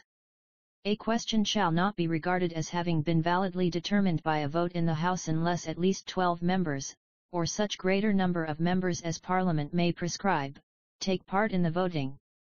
The references to all the members of the House in sections 17, 2, 127, 4, 19, 5, and 25, 1, of this Constitution shall not include the Speaker if he was elected from among persons who were not members of the House. A Speaker who was elected from among the members of the House or other member presiding in the House shall not vote unless on any question the votes are equally divided, in which case he shall have and exercise a casting vote. Provided that in the case of the question of the final reading of such a bill as is referred to in section 42, 2, of this Constitution he shall, if he is an elected member of the House, have an original vote but no casting vote. A Speaker who was elected from among persons who were not members of the House shall have neither an original nor a casting vote. If, upon any question before the House, the votes of the members are equally divided and no casting vote may be exercised, the motion shall be lost. 47. Effect of vacancies, etc. The House may act notwithstanding any vacancy in its membership, including any vacancy not filled when the House first meets after any general election of representatives or senators, and the presence or participation of any person not entitled to be present at or to participate in the proceedings of the House shall not invalidate those proceedings. 48. Penalty for sitting if unqualified. Any person who sits or votes in the House knowing or having reasonable grounds for knowing that he is not entitled to do so shall be guilty of an offense and liable to a fine not exceeding $100, or such other sum as may be prescribed by Parliament, for each day on which he so sits or votes in the House.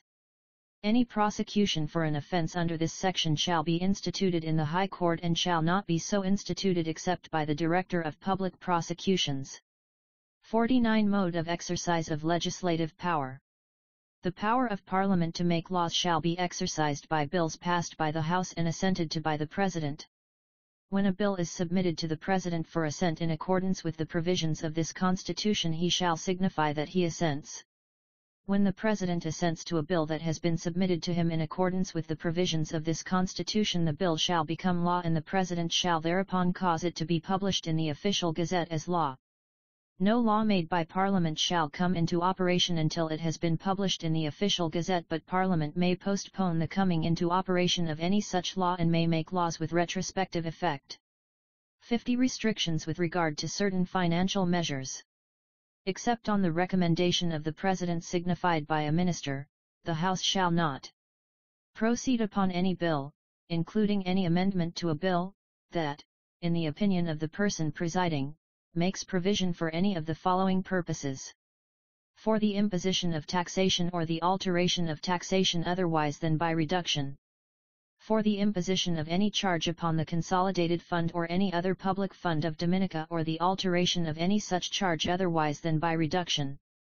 For the payment, issue, or withdrawal from the Consolidated Fund or any other public fund of Dominica of any monies not charged thereon or any increase in the amount of such payment, issue or withdrawal, or for the composition or remission of any debt due to the government, or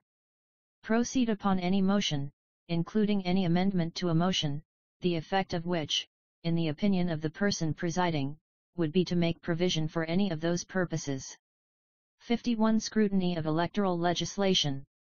Every proposed bill and every proposed regulation or other instrument having the force of law relating to the registration of electors for the purpose of electing representatives or to the election of representatives and senators shall be referred to the Electoral Commission and to the Chief Elections Officer at such time as shall give them sufficient opportunity to make comments thereon before the bill is introduced in the House or, as the case may be, the regulation or other instrument is made. 52. Regulation of procedure in House. Subject to the provisions of this Constitution, the House may regulate its own procedure and may in particular make rules for the orderly conduct of its own proceedings.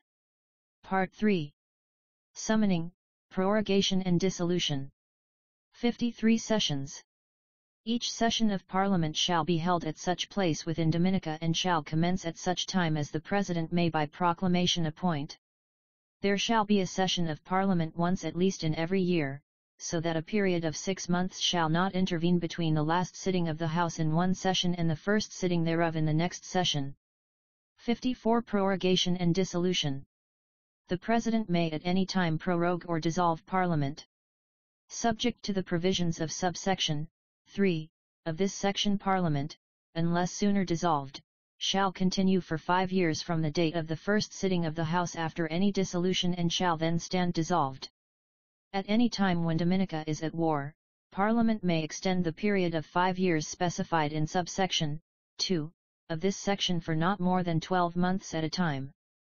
provided that the life of Parliament shall not be extended under this subsection for more than 5 years.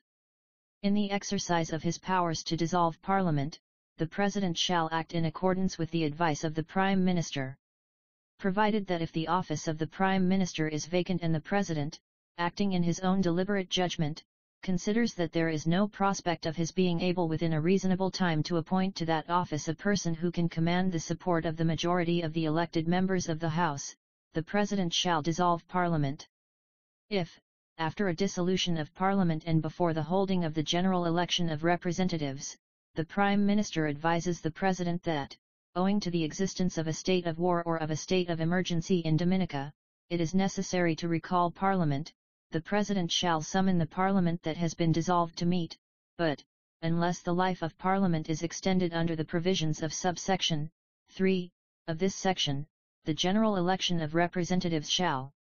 proceed and the Parliament that has been recalled shall, if not sooner dissolved, again stand dissolved on the date appointed for the nomination of candidates in that general election. 55 Holding of elections. A general election of representatives or, where provision has been made by Parliament for the election of the senators, a general election of senators shall be held at such time within 3 months after any dissolution of Parliament as the President may appoint for that election. As soon as practicable after the holding of any general election of representatives, the President shall, unless provision has been made by Parliament for their election, proceed to the appointment of the senators in accordance with the provisions of Section 34 of this Constitution. Where the seat of a representative or senator falls vacant otherwise than by reason of a dissolution of the House. If the vacant seat is that of a representative, a by-election shall be held. If the vacant seat is that of a senator who has been appointed, an appointment shall be made, or, if the vacant seat is that of a senator who has been elected, such electoral proceedings as may be prescribed shall be taken. To fill the vacancy within 3 months of the occurrence of the vacancy unless the House is sooner dissolved. Part 4. Constituency boundaries and electoral commissions. 56 Constituency Boundaries Commission and Electoral Commission.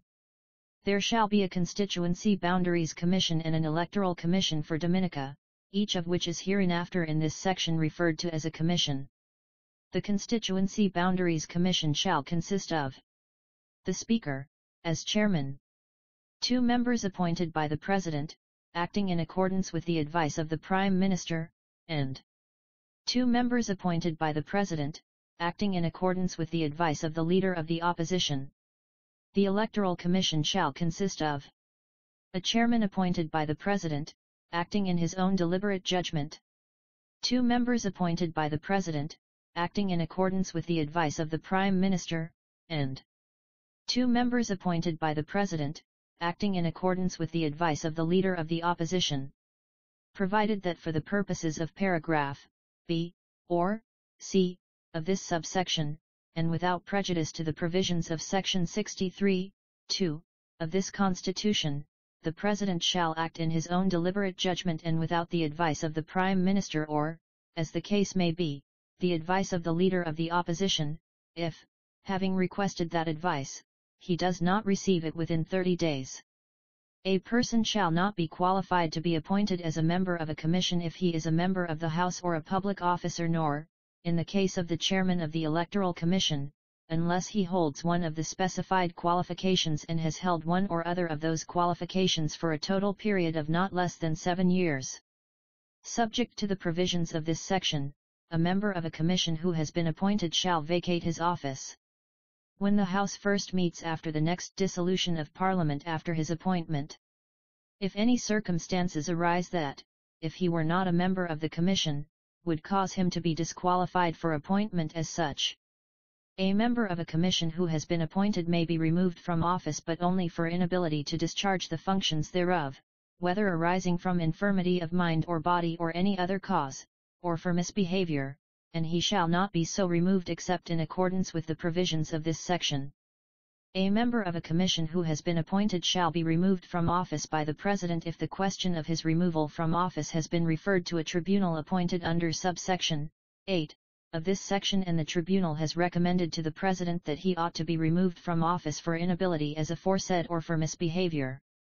If the Prime Minister, in the case of a member of the Constituency Boundaries Commission appointed in accordance with paragraph b of subsection 2 of this section, or the Leader of the Opposition, in the case of a member of that commission appointed in accordance with paragraph c of that subsection, represents to the President, or if, in the case of the Chairman of the Electoral Commission, the President, acting in his own deliberate judgment, and, in the case of any other member of that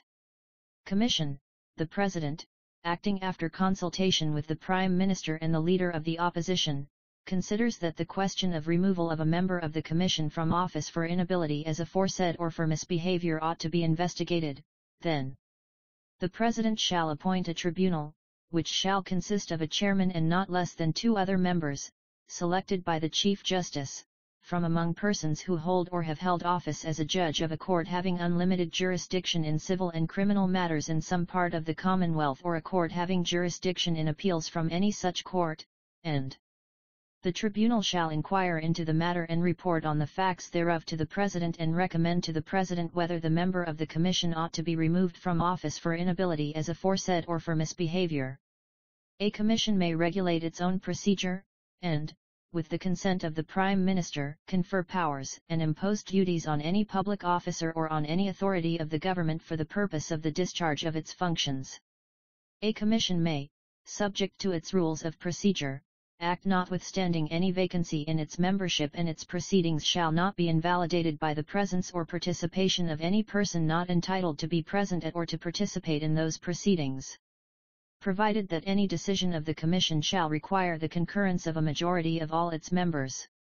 In the exercise of its functions under this Constitution, a Commission shall not be subject to the direction or control of any other person or authority. Part V. Delimitation of constituencies. 57. Review of constituency boundaries.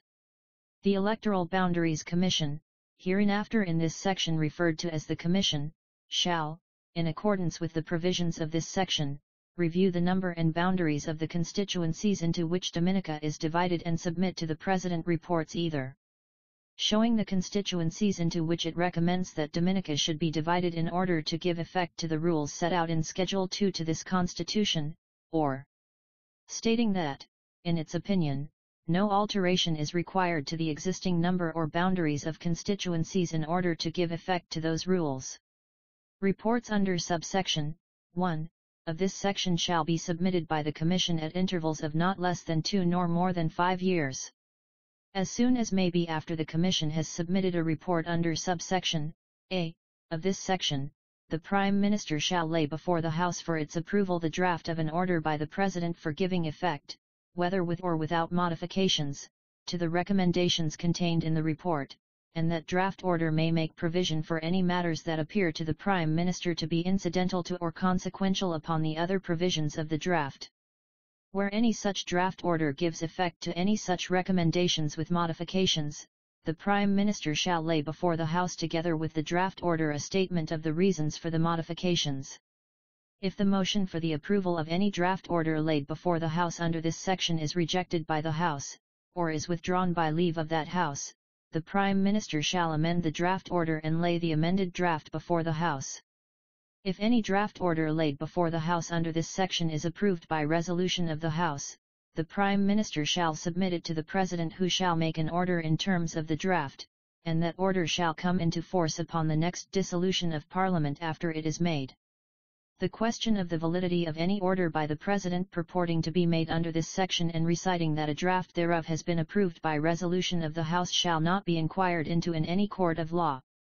Parliament may provide for an appeal to the High Court against a recommendation or statement made to the President by the Commission in pursuance of paragraph A, or B, of subsection 1, of this section.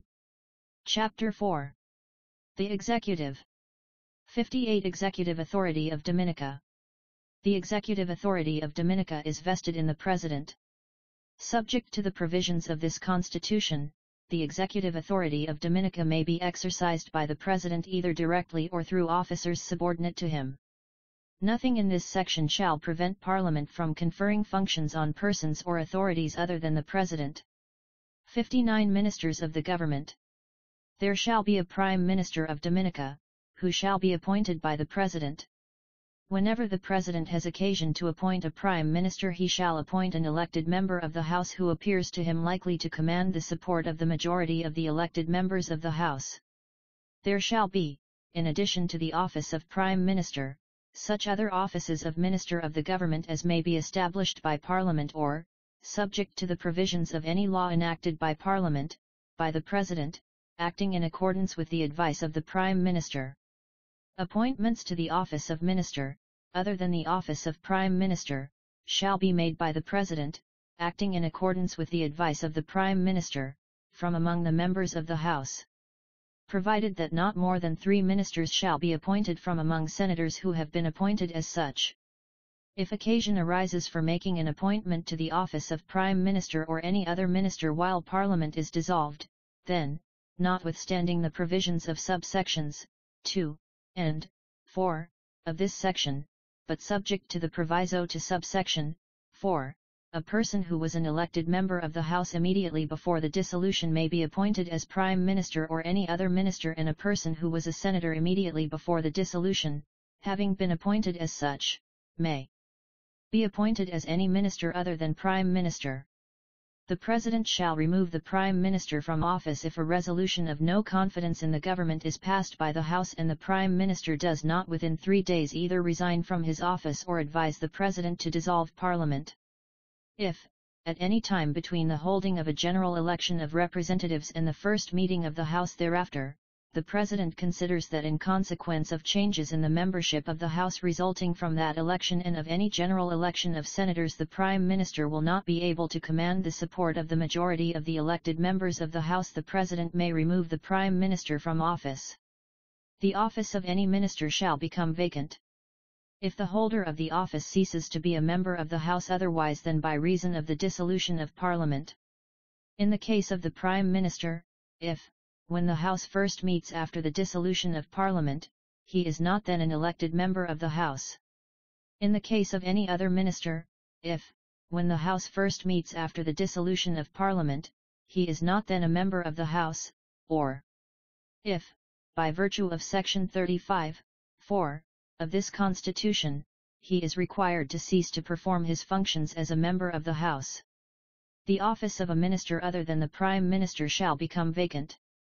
If the President, acting in accordance with the advice of the Prime Minister, so directs. If the Prime Minister resigns from office within 3 days after a resolution of no confidence in the government has been passed by the House or is removed from office under subsection 6 of this section, or on the appointment of any person to the office of Prime Minister, in the exercise of the powers conferred upon him by subsections 2, 5, and 7 of this section, the President shall act in his own deliberate judgment. 60. Cabinet of Ministers. There shall be a Cabinet of Ministers for Dominica which shall consist of the Prime Minister and the other ministers. At any time when the office of Attorney General is a public office, the Attorney General shall, by virtue of holding or acting in that office, be a member of the Cabinet in addition to the ministers. The functions of the Cabinet shall be to advise the President in the Government of Dominica, and the Cabinet shall be collectively responsible to Parliament for any advice given to the President by or under the general authority of the Cabinet, and for all things done by or under the authority of any minister in the execution of his office. The provisions of subsection 3 of this section shall not apply in relation to the appointment and removal from office of ministers, temporary ministers, and parliamentary secretaries, the assignment of responsibility to any minister under Section 61 of this Constitution, or the authorization of another minister to perform the functions of the Prime Minister during absence or illness. The dissolution of Parliament, or the matters referred to in Section 73 of this Constitution, which relate to the prerogative of mercy. 61. Allocation of portfolios to ministers. The President, acting in accordance with the advice of the Prime Minister, may, by directions in writing, assign to the Prime Minister or any other minister responsibility for any business of the government, including the administration of any department of government, provided that responsibility for finance shall be assigned to a minister who is an elected member of the House. 62. Performance of functions of ministers during absence or illness. Whenever the Prime Minister is absent from Dominica or by reason of illness is unable to perform the functions conferred upon him by this Constitution, the President may authorize some other minister to perform those functions, other than the functions conferred by this section, and that minister may perform those functions until his authority is revoked by the President. Whenever a minister other than the Prime Minister is absent from Dominica or is within Dominica but by leave of the President is not performing the functions of his office or by reason of illness is unable to perform those functions, the President may authorize some other minister to perform those functions or may appoint a member of the House to be a temporary minister in order to perform those functions, and that minister or temporary minister may perform those functions until his authority, or, as the case may be, his appointment is revoked by the President. Provided that the office of a temporary minister shall become vacant if any circumstances arise that, if he were a minister, would cause him to vacate office as such. The powers of the President under this section shall be exercised by him in accordance with the advice of the Prime Minister. Provided that if the President, acting in his own deliberate judgment, considers that it is impracticable to obtain the advice of the Prime Minister owing to his absence or illness, he may exercise those powers without that advice and in his own deliberate judgment. 63. Exercise of President's functions. In the exercise of his functions the President shall act in accordance with the advice of the Cabinet or a minister acting under the general authority of the Cabinet, except in cases where he is required by this Constitution or any other law to act in accordance with the advice of, or after consultation with, any person or authority other than the Cabinet.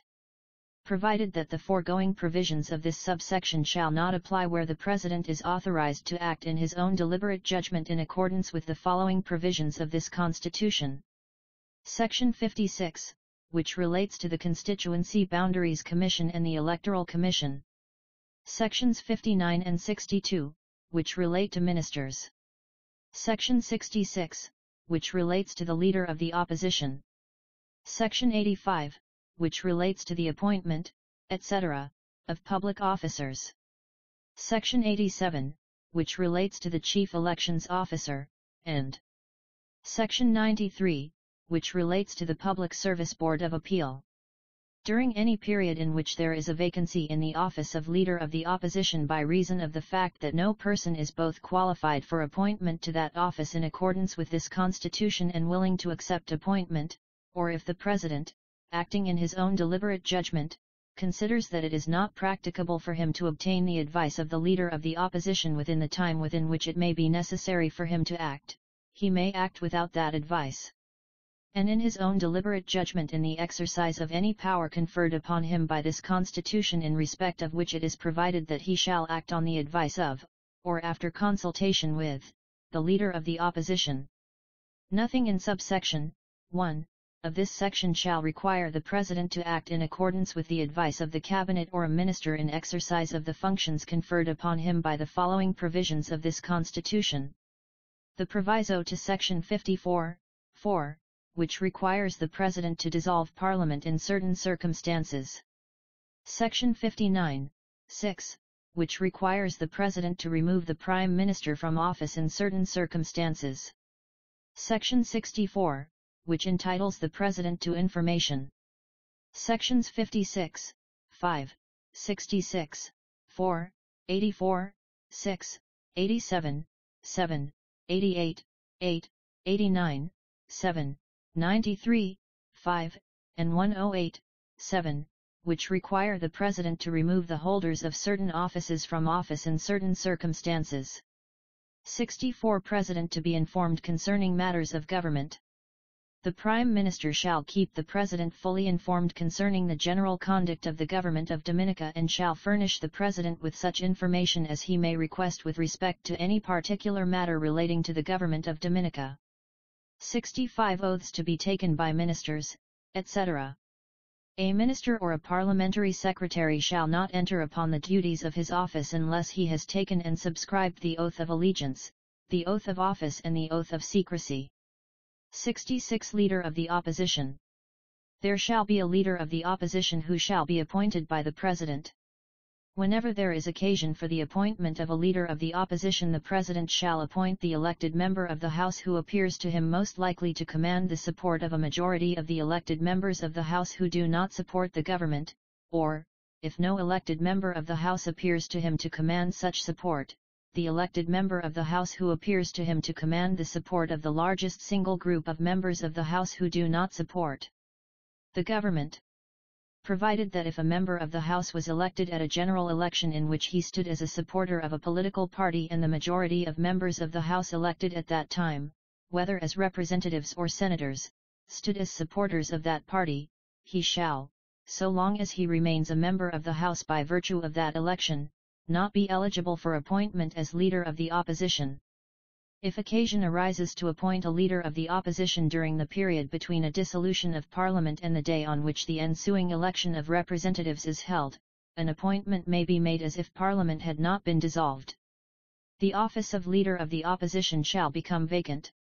if he ceases to be a member of the House otherwise than by reason of a dissolution of Parliament.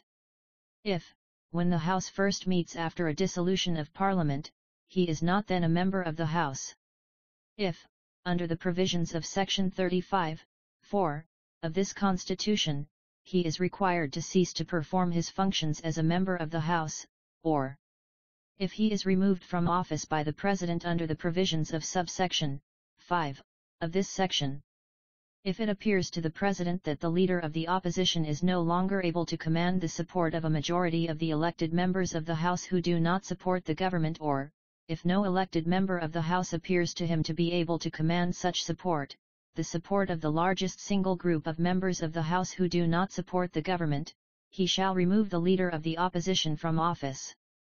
The powers of the President under this section shall be exercised by him in his own deliberate judgment. 67. Parliamentary Secretaries. The President, acting in accordance with the advice of the Prime Minister, may appoint parliamentary secretaries from among the members of the House to assist ministers in the performance of their duties. Provided that, if occasion arises for making an appointment while Parliament is dissolved, a person who was a member of the House immediately before the dissolution may be appointed as a parliamentary secretary. The office of a parliamentary secretary shall become vacant if the President, acting in accordance with the advice of the Prime Minister, so directs. If the Prime Minister resigns from office within 3 days after a resolution of no confidence in the government has been passed by the House or is removed from office under Section 59, 6, of this Constitution. Upon the appointment of any person to the office of Prime Minister. If the holder of the office ceases to be a member of the House otherwise than by reason of a dissolution of Parliament. If, when the House first meets after the dissolution of Parliament, he is not then a member of the House, or if, by virtue of Section 35, 4, of this Constitution, he is required to cease to perform his functions as a member of the House. 68. Permanent Secretaries. Where any minister has been charged with responsibility for any department of government, he shall exercise general direction and control over that department, and, subject to such direction and control, every department of government shall be under the supervision of a public officer whose office is referred to in this Constitution as the office of a permanent secretary. Provided that 2 or more government departments may be placed under the supervision of one permanent secretary. 69. Secretary to the Cabinet.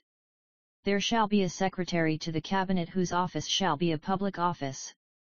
The secretary to the Cabinet, who shall have charge of the Cabinet office, shall be responsible, in accordance with such instructions as may be given to him by the Prime Minister, for arranging the business for, and keeping the minutes of, the Cabinet and for conveying the decisions of the Cabinet to the appropriate person or authority, and shall have such other functions as the Prime Minister may direct.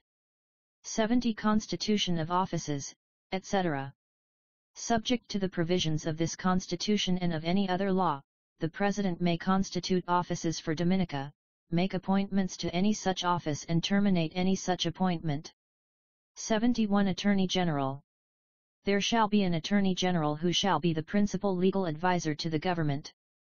The office of Attorney General shall be either a public office or the office of a minister. At any time when the office of Attorney General is a public office, the same person may, if qualified, be appointed to hold or act in the office of Attorney General and the office of Director of Public Prosecutions. Where the offices of Attorney General and Director of Public Prosecutions are held by the same person, the following provisions of this Constitution shall have effect as if references therein to the Director included references to the Attorney General, that is to say, sections 86, 88, 5, 6, 7, 8, 9, and 10, 96, 3, and 121, 8a. But the provisions of this subsection shall be without prejudice to the powers of Parliament or, subject to the provisions of any law enacted by Parliament, the President to determine that the office of Attorney General shall be the office of a minister. 72. Control of public prosecutions. There shall be a Director of Public Prosecutions whose office shall be a public office. The Director of Public Prosecutions shall have power in any case in which he considers it desirable so to do, to institute and undertake criminal proceedings against any person before any court of law, other than a court-martial, in respect of any offence alleged to have been committed by that person, to take over and continue any such criminal proceedings that have been instituted or undertaken by any other person or authority, and to discontinue at any stage before judgment is delivered any such criminal proceedings instituted or undertaken by himself or any other person or authority. The powers of the Director of Public Prosecutions under subsection 2 of this section may be exercised by him in person or through other persons acting under and in accordance with his general or special instructions. The powers conferred on the Director of Public Prosecutions by paragraphs b and c of subsection 2 of this section shall be vested in him to the exclusion of any other person or authority.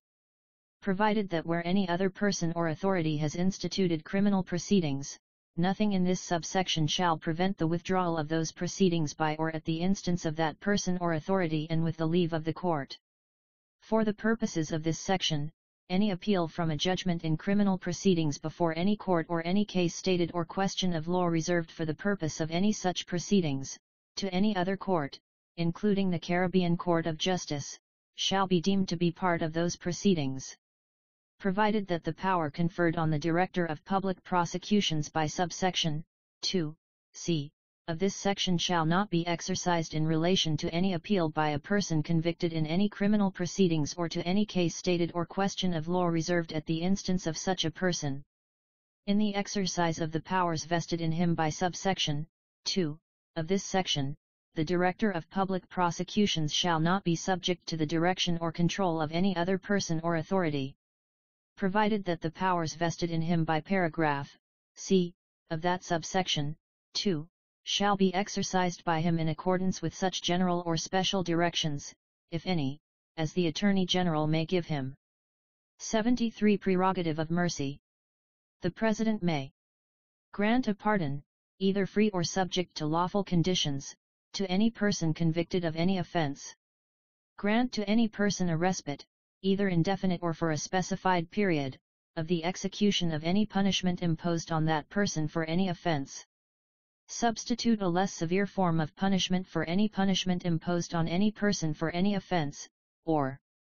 remit the whole or any part of any punishment imposed on any person for any offense or of any penalty or forfeiture otherwise due to the government on account of any offense. The powers of the President under subsection 1 of this section shall be exercised by him in accordance with the advice of such minister as may from time to time be designated by the President, acting in accordance with the advice of the Prime Minister. 74 Advisory Committee on Prerogative of Mercy. There shall be an advisory committee on the prerogative of mercy for Dominica, hereinafter in this section referred to as the committee, which shall consist of the minister for the time being designated under section 73(2) of this Constitution, who shall be chairman, the Attorney General, and not more than 4 other members appointed by the President, by writing under his hand. A member of the committee appointed under subsection 1(c) of this section shall hold his seat thereon for such period as may be specified in the instrument by which he was appointed, provided that his seat shall become vacant. In the case of a person who at the date of his appointment was a minister, if he ceases to be a minister, or if the President, by writing under his hand, so directs,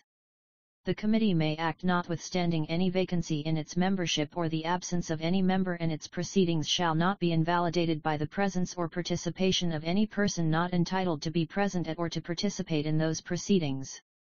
The committee may regulate its own procedure.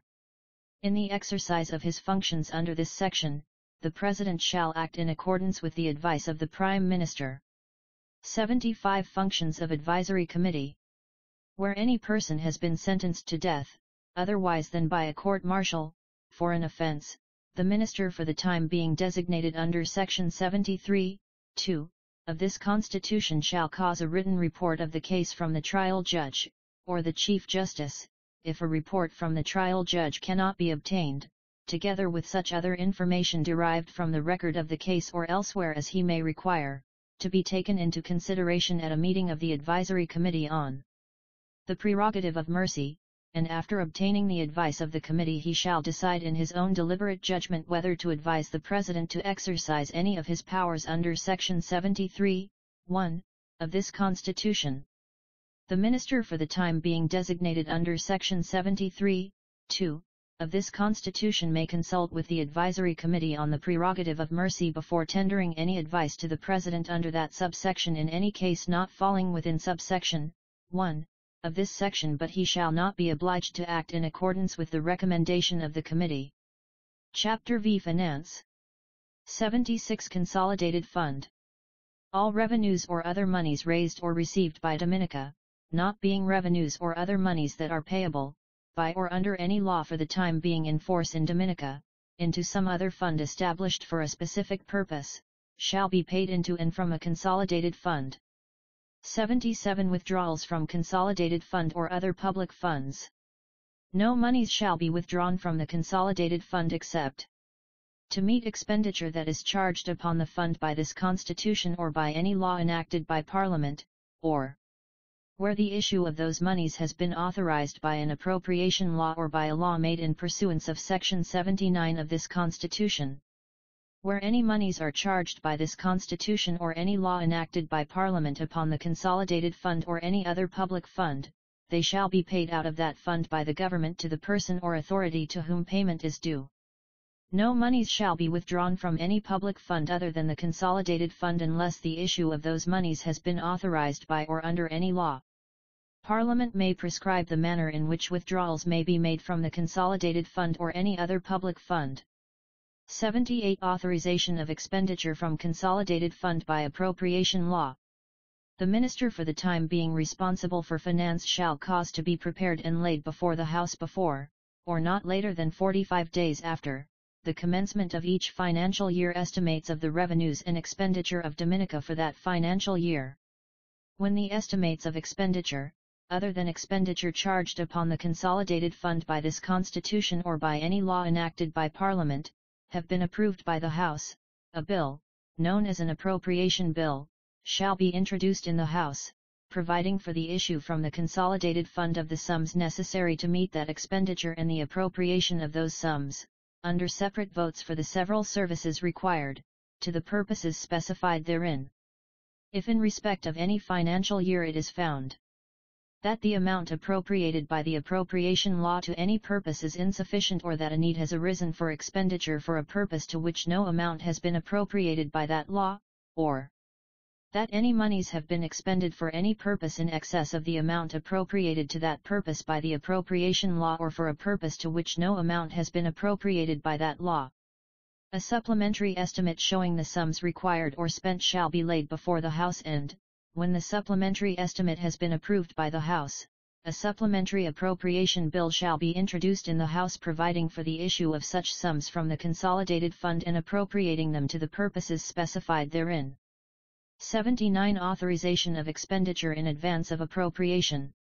There shall be such provision as may be made by Parliament, under which, if the appropriation law in respect of any financial year has not come into operation by the beginning of that financial year, the Minister for the time being responsible for finance may authorize the withdrawal of monies from the consolidated fund for the purpose of meeting expenditure necessary to carry on the services of the government until the expiration of 4 months from the beginning of that financial year or the coming into operation of the law, whichever is the earlier. 80. Contingencies Fund.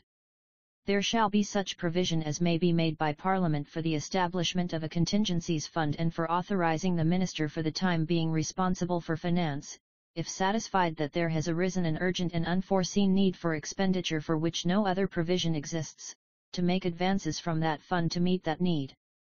Where any advance is made from the contingencies fund, a supplementary estimate shall as soon as possible be laid before the House, and when the supplementary estimate has been approved by the House, a supplementary appropriation bill shall be introduced as soon as possible in the House for the purpose of replacing the amount so advanced. 81. Remuneration of certain officers. There shall be paid to the holders of the offices to which this section applies such salaries and such allowances as may be prescribed by or under a law enacted by Parliament. The salaries and allowances prescribed in pursuance of this section in respect of the holders of the offices to which this section applies shall be a charge on the consolidated fund. The salary prescribed in pursuance of this section in respect of the holder of any office to which this section applies and his other terms of service, other than allowances that are not taken into account in computing, under any law in that behalf, any pension payable in respect of his service in that office, shall not be altered to his disadvantage after his appointment. When a person's salary or other terms of service depend upon his option, the salary or terms for which he opts shall, for the purposes of subsection 3 of this section, be deemed to be more advantageous to him than any others for which he might have opted. This section applies to the offices of the President, member of the Public Service Commission, member of the Police Service Commission, member of the Public Service Board of Appeal, the Director of Public Prosecutions, the Director of Audit, the Parliamentary Commissioner, the Deputy Parliamentary Commissioner and the Chief Elections Officer. Nothing in this section shall be construed as prejudicing the provisions of Section 95 of this Constitution, which protects pensions rights in respect of service as a public officer. 82. Public debt. All debt charges for which Dominica is liable shall be a charge on the consolidated fund. For the purposes of this section, debt charges include interest, sinking fund charges, the repayment or amortization of debt and all expenditure in connection with the raising of loans on the security of the consolidated fund and the service and redemption of the debt created thereby. 83. Audit of public accounts, etc. There shall be a Director of Audit whose office shall be a public office.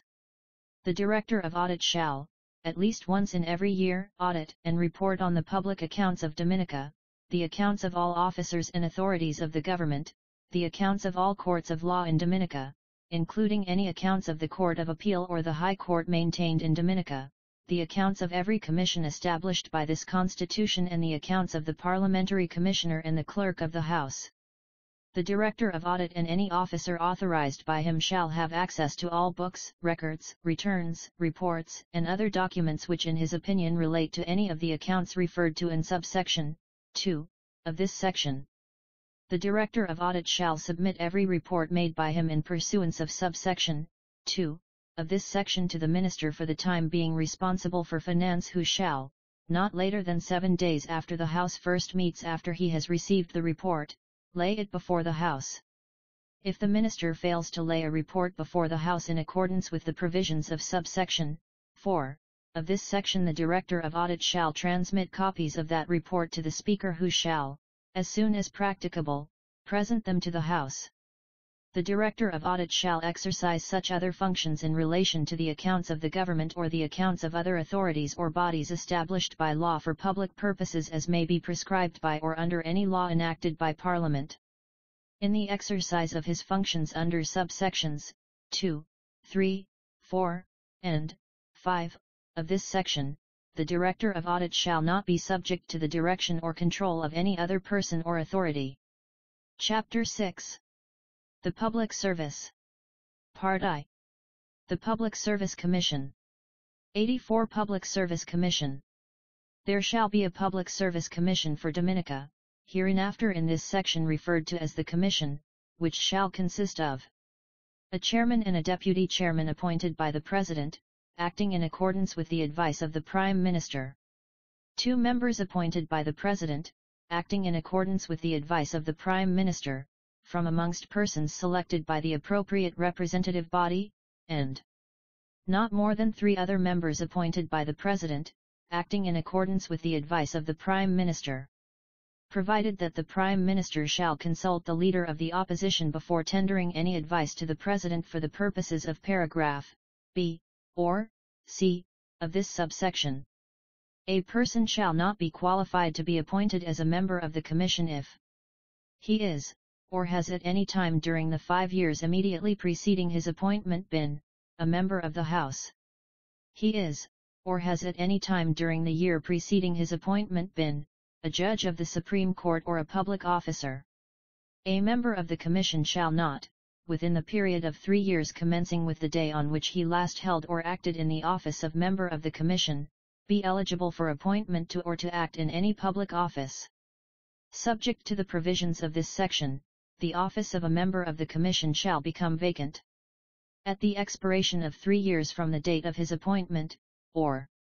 if any circumstances arise that, if he were not a member of the Commission, would cause him to be disqualified to be appointed as such under subsection 2 of this section. A member of the Commission may be removed from office only for inability to exercise the functions of his office, whether arising from infirmity of body or mind or any other cause, or for misbehavior, and shall not be so removed except in accordance with the provisions of this section. A member of the Commission shall be removed from office by the President if the question of his removal from office has been referred to a tribunal appointed under subsection 7 of this section, and the tribunal has recommended to the President that he ought to be removed from office for inability as aforesaid or for misbehavior. If the Prime Minister represents to the President that the question of removing a member of the Commission under this section ought to be investigated, then the President shall appoint a tribunal which shall consist of a chairman and not less than 2 other members, selected by the Chief Justice from among persons who hold or have held office as a judge of a court having unlimited jurisdiction in civil and criminal matters in some part of the Commonwealth, or a court having jurisdiction in appeals from such a court, and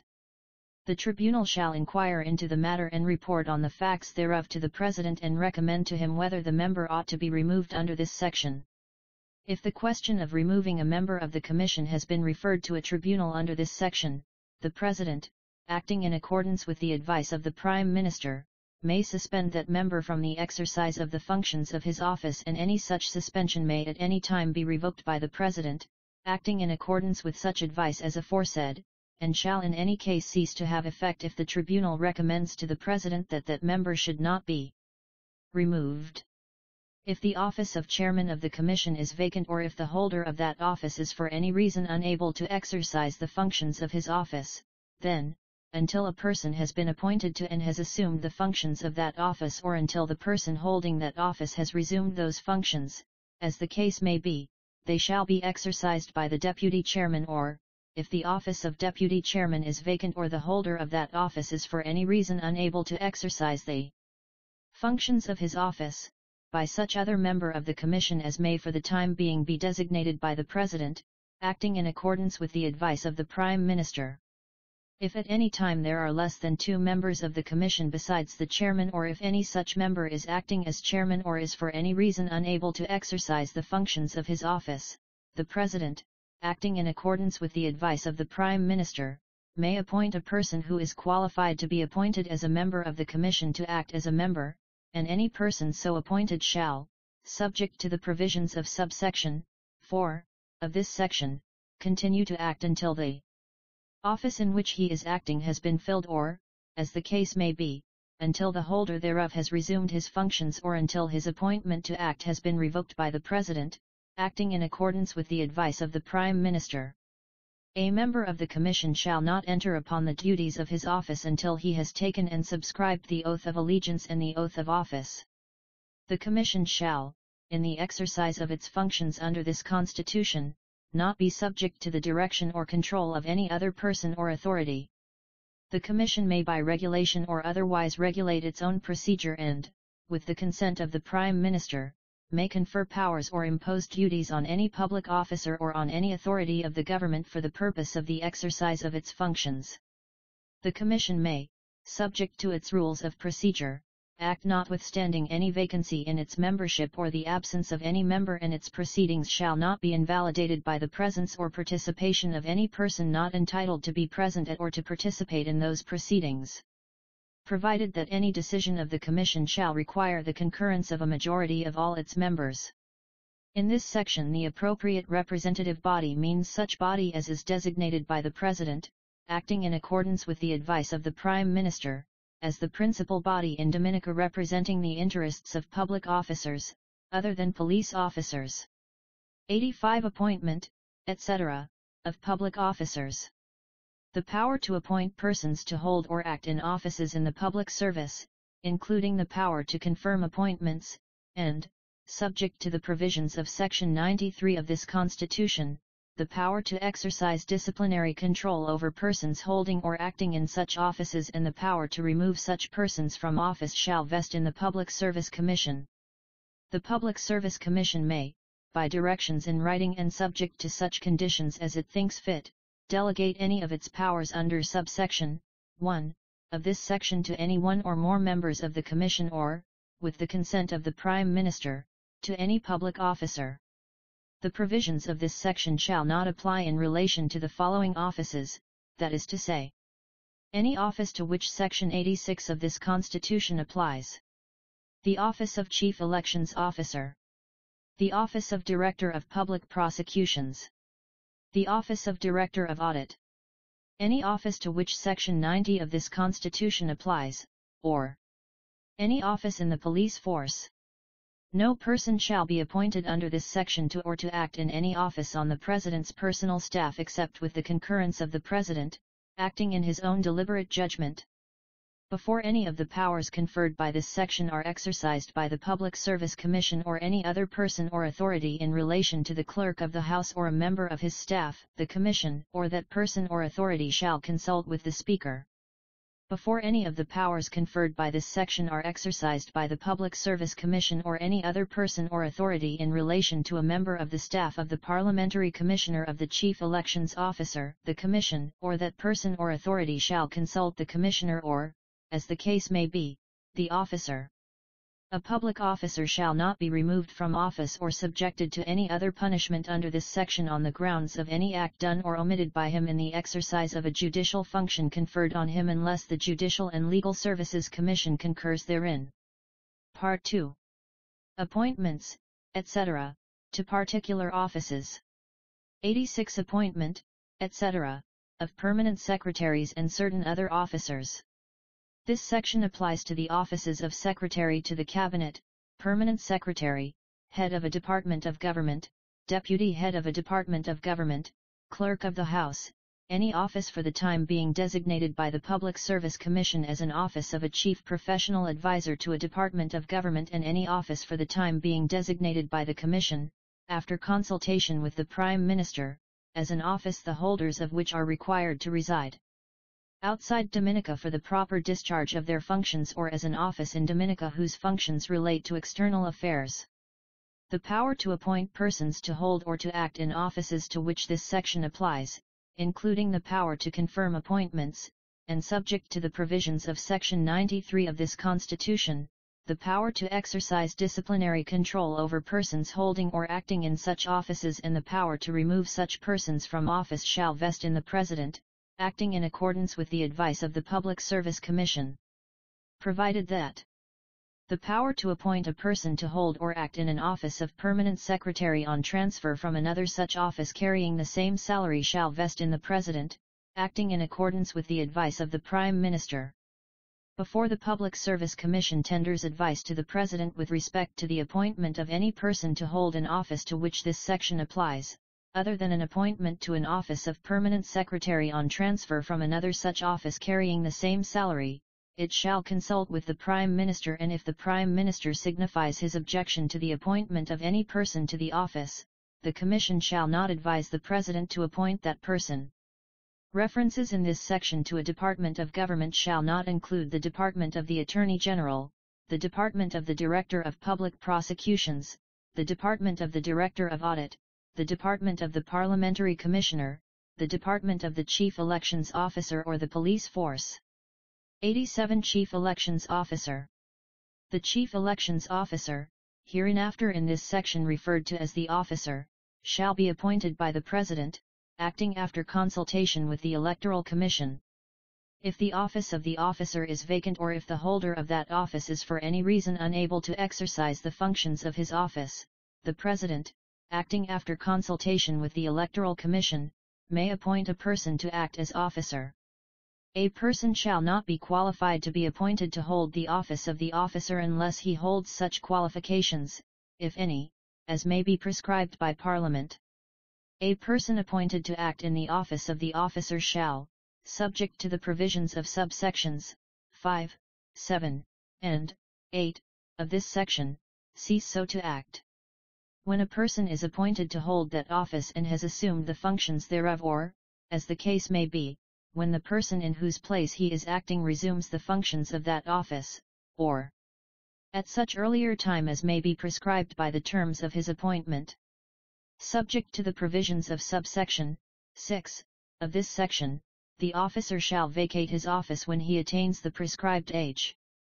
A person holding the office of the officer may be removed from office only for inability to exercise the functions of his office, whether arising from infirmity of body or mind or any other cause, or for misbehavior, and shall not be so removed except in accordance with the provisions of this section. The officer shall be removed from office by the President if the question of his removal from office has been referred to a tribunal appointed under subsection 8 of this section, and the tribunal has recommended to the President that he ought to be removed for inability as aforesaid or for misbehavior. If the President, acting in his own deliberate judgment, considers that the question of removing the officer under this section ought to be investigated, then the President shall appoint a tribunal which shall consist of a chairman and not less than 2 other members, selected by the Chief Justice from among persons who hold or have held office as a judge of a court having unlimited jurisdiction in civil and criminal matters in some part of the Commonwealth, or a court having jurisdiction in appeals from such a court, and the tribunal shall inquire into the matter and report on the facts thereof to the President and recommend to him whether the officer ought to be removed under this section. If the question of removing the officer has been referred to a tribunal under this section, the President, acting in his own deliberate judgment, may suspend the officer from the exercise of the functions of his office, and any such suspension may at any time be revoked by the President, acting as aforesaid, and shall in any case cease to have effect if the tribunal recommends to the President that the officer should not be removed. The prescribed age for the purposes of subsection 5 of this section is the age of 55 years or such other age as may be prescribed by Parliament. Provided that any law enacted by Parliament, to the extent to which it alters the prescribed age after a person has been appointed to be or to act as officer, shall not have effect in relation to that person unless he consents that it should have effect. 88 Director of Public Prosecutions. The Director of Public Prosecutions shall be appointed by the President, acting in accordance with the advice of the Public Service Commission. If the office of Director of Public Prosecutions is vacant, or if the holder of that office is for any reason unable to exercise the functions of his office, the President, acting in accordance with the advice of the Public Service Commission, may appoint a person to act as director. Before tendering advice for the purposes of subsection 1 or 2 of this section, the Public Service Commission shall consult the Prime Minister. A person shall not be qualified to be appointed to hold the office of Director of Public Prosecutions unless he holds one of the specified qualifications and has held one or other of those qualifications for a total period of not less than 7 years. A person appointed to act in the office of Director of Public Prosecutions shall, subject to the provisions of subsections 6, 8, 9, and 10 of this section, cease so to act. When a person is appointed to hold that office and has assumed the functions thereof, or, as the case may be, when the person in whose place he is acting resumes the functions of that office, or at such earlier time as may be prescribed by the terms of his appointment. Subject to the provisions of subsection 7 of this section, the Director of Public Prosecutions shall vacate his office when he attains the prescribed age. A person holding the office of Director of Public Prosecutions may be removed from office only for inability to exercise the functions of his office, whether arising from infirmity of body or mind or any other cause, or for misbehavior, and shall not be so removed except in accordance with the provisions of this section. The Director of Public Prosecutions shall be removed from office by the President if the question of his removal from office has been referred to a tribunal appointed under subsection 9 of this section, and the tribunal has recommended to the President that he ought to be removed for inability as aforesaid or for misbehavior. If the Prime Minister or the Chairman of the Public Service Commission represents to the President that the question of removing the Director of Public Prosecutions under this section ought to be investigated, then the President shall appoint a tribunal which shall consist of a chairman and not less than 2 other members, selected by the Chief Justice from among persons who hold or have held office as a judge of a court having unlimited jurisdiction in civil and criminal matters in some part of the Commonwealth, or a court having jurisdiction in appeals from such a court, and the tribunal shall inquire into the matter and report on the facts thereof to the President and recommend to him whether the Director ought to be removed under this section. If the question of removing the Director of Public Prosecutions has been referred to a tribunal under this section, the President, acting in accordance with the advice of the Public Service Commission, may suspend the Director from the exercise of the functions of his office, and any such suspension may at any time be revoked by the President, acting in accordance with such advice as aforesaid, and shall in any case cease to have effect if the tribunal recommends to the President that the Director should not be removed. The prescribed age for the purposes of subsection 6 of this section is the age of 55 years or such other age as may be prescribed by Parliament. Provided that any law enacted by Parliament, to the extent to which it alters the prescribed age after a person has been appointed to be or to act as Director of Public Prosecutions, shall not have effect in relation to that person unless he consents that it should have effect. 89. Director of Audit. The Director of Audit shall be appointed by the President, acting in accordance with the advice of the Public Service Commission. If the office of Director of Audit is vacant, or if the holder of that office is for any reason unable to exercise the functions of his office, the President, acting in accordance with the advice of the Public Service Commission, may appoint a person to act as Director. Before tendering advice for the purposes of subsection 1 or subsection 2 of this section, the Public Service Commission shall consult the Prime Minister. A person appointed to act in the office of Director of Audit shall, subject to the provisions of subsections 5, 7, 8, and 9 of this section, cease so to act. When a person is appointed to hold that office and has assumed the functions thereof, or, as the case may be, when the person in whose place he is acting resumes the functions of that office, or at such earlier time as may be prescribed by the terms of his appointment. Subject to the provisions of subsection 7 of this section, the Director of Audit shall vacate his office when he attains the prescribed age. A person holding the office of Director of Audit may be removed from office only for inability to exercise the functions of his office, whether arising from infirmity of body or mind or any other cause, or for misbehavior, and shall not be so removed except in accordance with the provisions of this section. The Director of Audit shall be removed from office by the President if the question of his removal from office has been referred to a tribunal appointed under subsection 8 of this section and the tribunal has recommended to the President that he ought to be removed for inability as aforesaid or for misbehavior. If the Prime Minister or the Chairman of the Public Service Commission represents to the President that the question of removing the Director of Audit under this section ought to be investigated, the President shall appoint a tribunal which shall consist of a chairman and not less than 2 other members selected by the Chief Justice from among persons who hold or have held office as a judge of a court having unlimited jurisdiction in civil and criminal matters in some part of the Commonwealth or a court having jurisdiction in appeals from such a court, and the tribunal shall inquire into the matter and report on the facts thereof to the President and recommend to him whether the Director ought to be removed under this section.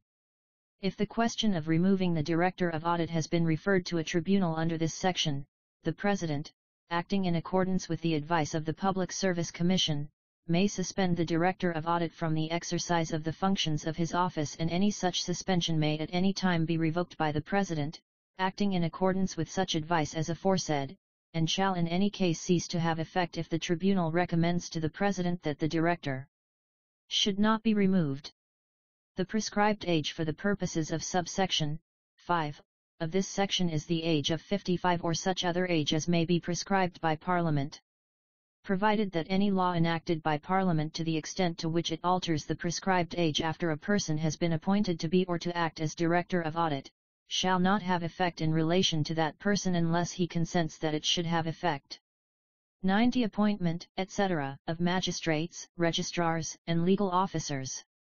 This section applies to the offices of magistrate, registrar of the High Court and assistant registrar of the High Court and to any public office in the Department of the Attorney General, including the public office of Attorney General, or in the Department of the Parliamentary Commissioner, the Department of the Chief Elections Officer, other than the Office of Officer, or the Department of the Director of Public Prosecutions, other than the Office of Director, for appointment to which persons are required to hold one or other of the specified qualifications. The power to appoint persons to hold or act in offices to which this section applies, including the power to confirm appointments, shall vest in the Public Service Commission. Provided that before exercising the powers conferred by this section in any case the Public Service Commission shall consult the Judicial and Legal Services Commission. Subject to the provisions of Section 71(4) of this Constitution, the power to exercise disciplinary control over persons holding or acting in offices to which this section applies and the power to remove such persons from office shall vest in the Judicial and Legal Services Commission. Provided that before exercising the powers conferred by this subsection in any case the Judicial and Legal Services Commission shall consult the Public Service Commission. Part 3. The Police. 91. Police Service Commission. There shall be a Police Service Commission for Dominica which shall consist of a chairman and a deputy chairman appointed by the President, acting in accordance with the advice of the Prime Minister.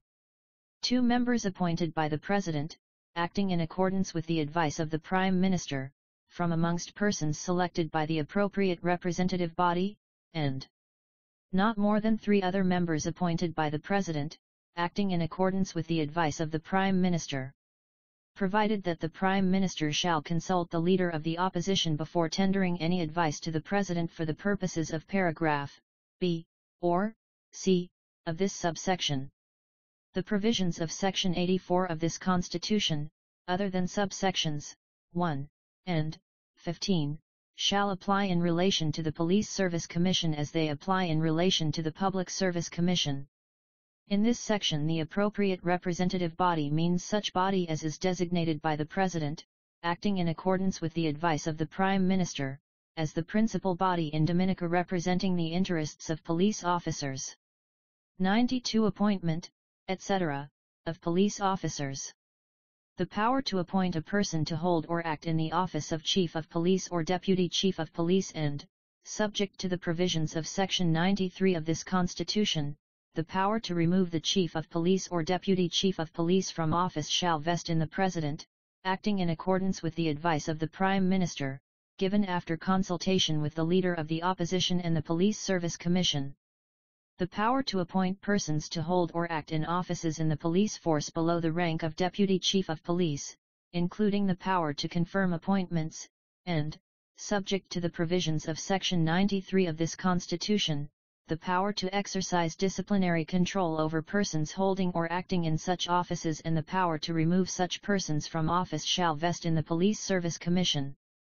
The Police Service Commission may, by directions in writing and subject to such conditions as it thinks fit, delegate any of its powers under subsection 2 of this section in respect of officers below the rank of sergeant or of persons holding or acting in those offices to any one or more members of the Commission or, with the consent of the Prime Minister, to the Chief of Police or any other officer of the police force. A police officer shall not be removed from office or subjected to any other punishment under this section on the grounds of any act done or omitted by him in the exercise of any judicial function conferred on him unless the Judicial and Legal Services Commission concurs therein. Part 4. The Public Service Board of Appeal. 93. Public Service Board of Appeal. There shall be a Public Service Board of Appeal for Dominica, hereinafter in this section and in Section 94 of this Constitution referred to as the Board, which shall consist of 1 member appointed by the President, acting in his own deliberate judgment, who shall be chairman. 1 member appointed by the President, acting in accordance with the advice of the Prime Minister, and 1 member appointed by the President, acting in accordance with the advice of the appropriate representative body. A person shall not be qualified for appointment as a member of the board if he is a member of the House, and a person shall not be qualified for appointment under paragraph C of subsection 1 of this section unless he is or has been a public officer. Subject to the provisions of this section, the office of a member of the board shall become vacant at the expiration of 3 years from the date of his appointment, or if any circumstances arise that, if he were not a member of the board, would cause him to be disqualified to be appointed as such under subsection 2 of this section. A member of the board may be removed from office only for inability to exercise the functions of his office, whether arising from infirmity of body or mind or any other cause, or for misbehavior, and shall not be so removed except in accordance with the provisions of this section. A member of the board shall be removed from office by the President if the question of his removal from office has been referred to a tribunal appointed under subsection 6 of this section, and the tribunal has recommended to the President that he ought to be removed from office for inability as aforesaid or for misbehavior. If the President considers that the question of removing a member of the board under this section ought to be investigated, then the President shall appoint a tribunal which shall consist of a chairman and not less than 2 other members, selected by the Chief Justice from among persons who hold or have held office as a judge of a court having unlimited jurisdiction in civil and criminal matters in some part of the Commonwealth, or of a court having jurisdiction in appeals from such a court, and the tribunal shall inquire into the matter and report on the facts thereof to the President and recommend to him whether the member ought to be removed under this section. If the question of removing a member of the board has been referred to a tribunal under this section, the President may suspend that member from the exercise of the functions of his office, and any such suspension may at any time be revoked by the President and shall in any case cease to have effect if the tribunal recommends to the President that that member should not be removed. If at any time any member of the board is for any reason unable to exercise the functions of his office, the President may appoint a person who is qualified to be appointed as a member of the board to act as a member, and any person so appointed shall, subject to the provisions of subsection 4 of this section, continue to act until the holder thereof has resumed his functions or until his appointment to act has been revoked by the President. In the exercise of the powers conferred upon him by subsections 6, 7, and 8 of this section, the President shall, in the case of a member of the board appointed under paragraph B of subsection 1 of this section, act in accordance with the advice of the Prime Minister, and shall in any other case act in his own deliberate judgment. The board shall, in the exercise of its functions under this Constitution, not be subject to the direction or control of any other person or authority. In this section, the appropriate representative body means the body designated under section 84(15) of this Constitution. 94. Appeals in discipline cases. This section applies to Any decision of the President, acting in accordance with the advice of the Public Service Commission or the advice of the Police Service Commission, or any decision of the Public Service Commission or of the Police Service Commission, to remove a public officer from office or to exercise disciplinary control over a public officer, including a decision made on appeal from or confirming a decision of any person to whom powers are delegated under Section 85(2) or 92(3) of this Constitution. Any decision of any person to whom powers are delegated under Section 85(2) or 92(3) of this Constitution to remove a public officer from office or to exercise disciplinary control over a public officer, not being a decision which is subject to appeal to or confirmation by the Public Service Commission or the Police Service Commission. Such decisions with respect to the discipline of any military, naval or air force of Dominica as may be prescribed by Parliament. Subject to the provisions of this section, an appeal shall lie to the Board from any decision to which this section applies at the instance of the public officer or member of the naval, military or air force in respect of whom the decision is made. Upon an appeal under this section, the Board may affirm or set aside the decision appealed against or may make any other decision which the authority or person from whom the appeal lies could have made. Every decision of the Board shall require the concurrence of a majority of all its members. Subject to the provisions of subsection 4 of this section, the Board may by regulation make provision for the procedure of the Board. The procedure in appeals under this section, or excepting from the provisions of subsection 2 of this section, decisions in respect of public officers holding offices whose emoluments do not exceed such sum as may be prescribed by the regulations, or such decisions to exercise disciplinary control, other than decisions to remove from office, as may be so prescribed. Regulations made under this section may, with the consent of the Prime Minister, confer powers or impose duties on any public officer or any authority of the government for the purpose of the exercise of the functions of the Board. The Board may, subject to the provisions of this section and to its rules of procedure, act notwithstanding any vacancy in its membership or the absence of any member. Part V. Pensions. 95. Pensions Laws and Protection of Pensions Rights. The law to be applied with respect to any pensions benefits that were granted to any person before the commencement of this Constitution shall be the law that was in force at the date on which those benefits were granted, or any law in force at a later date that is not less favorable to that person.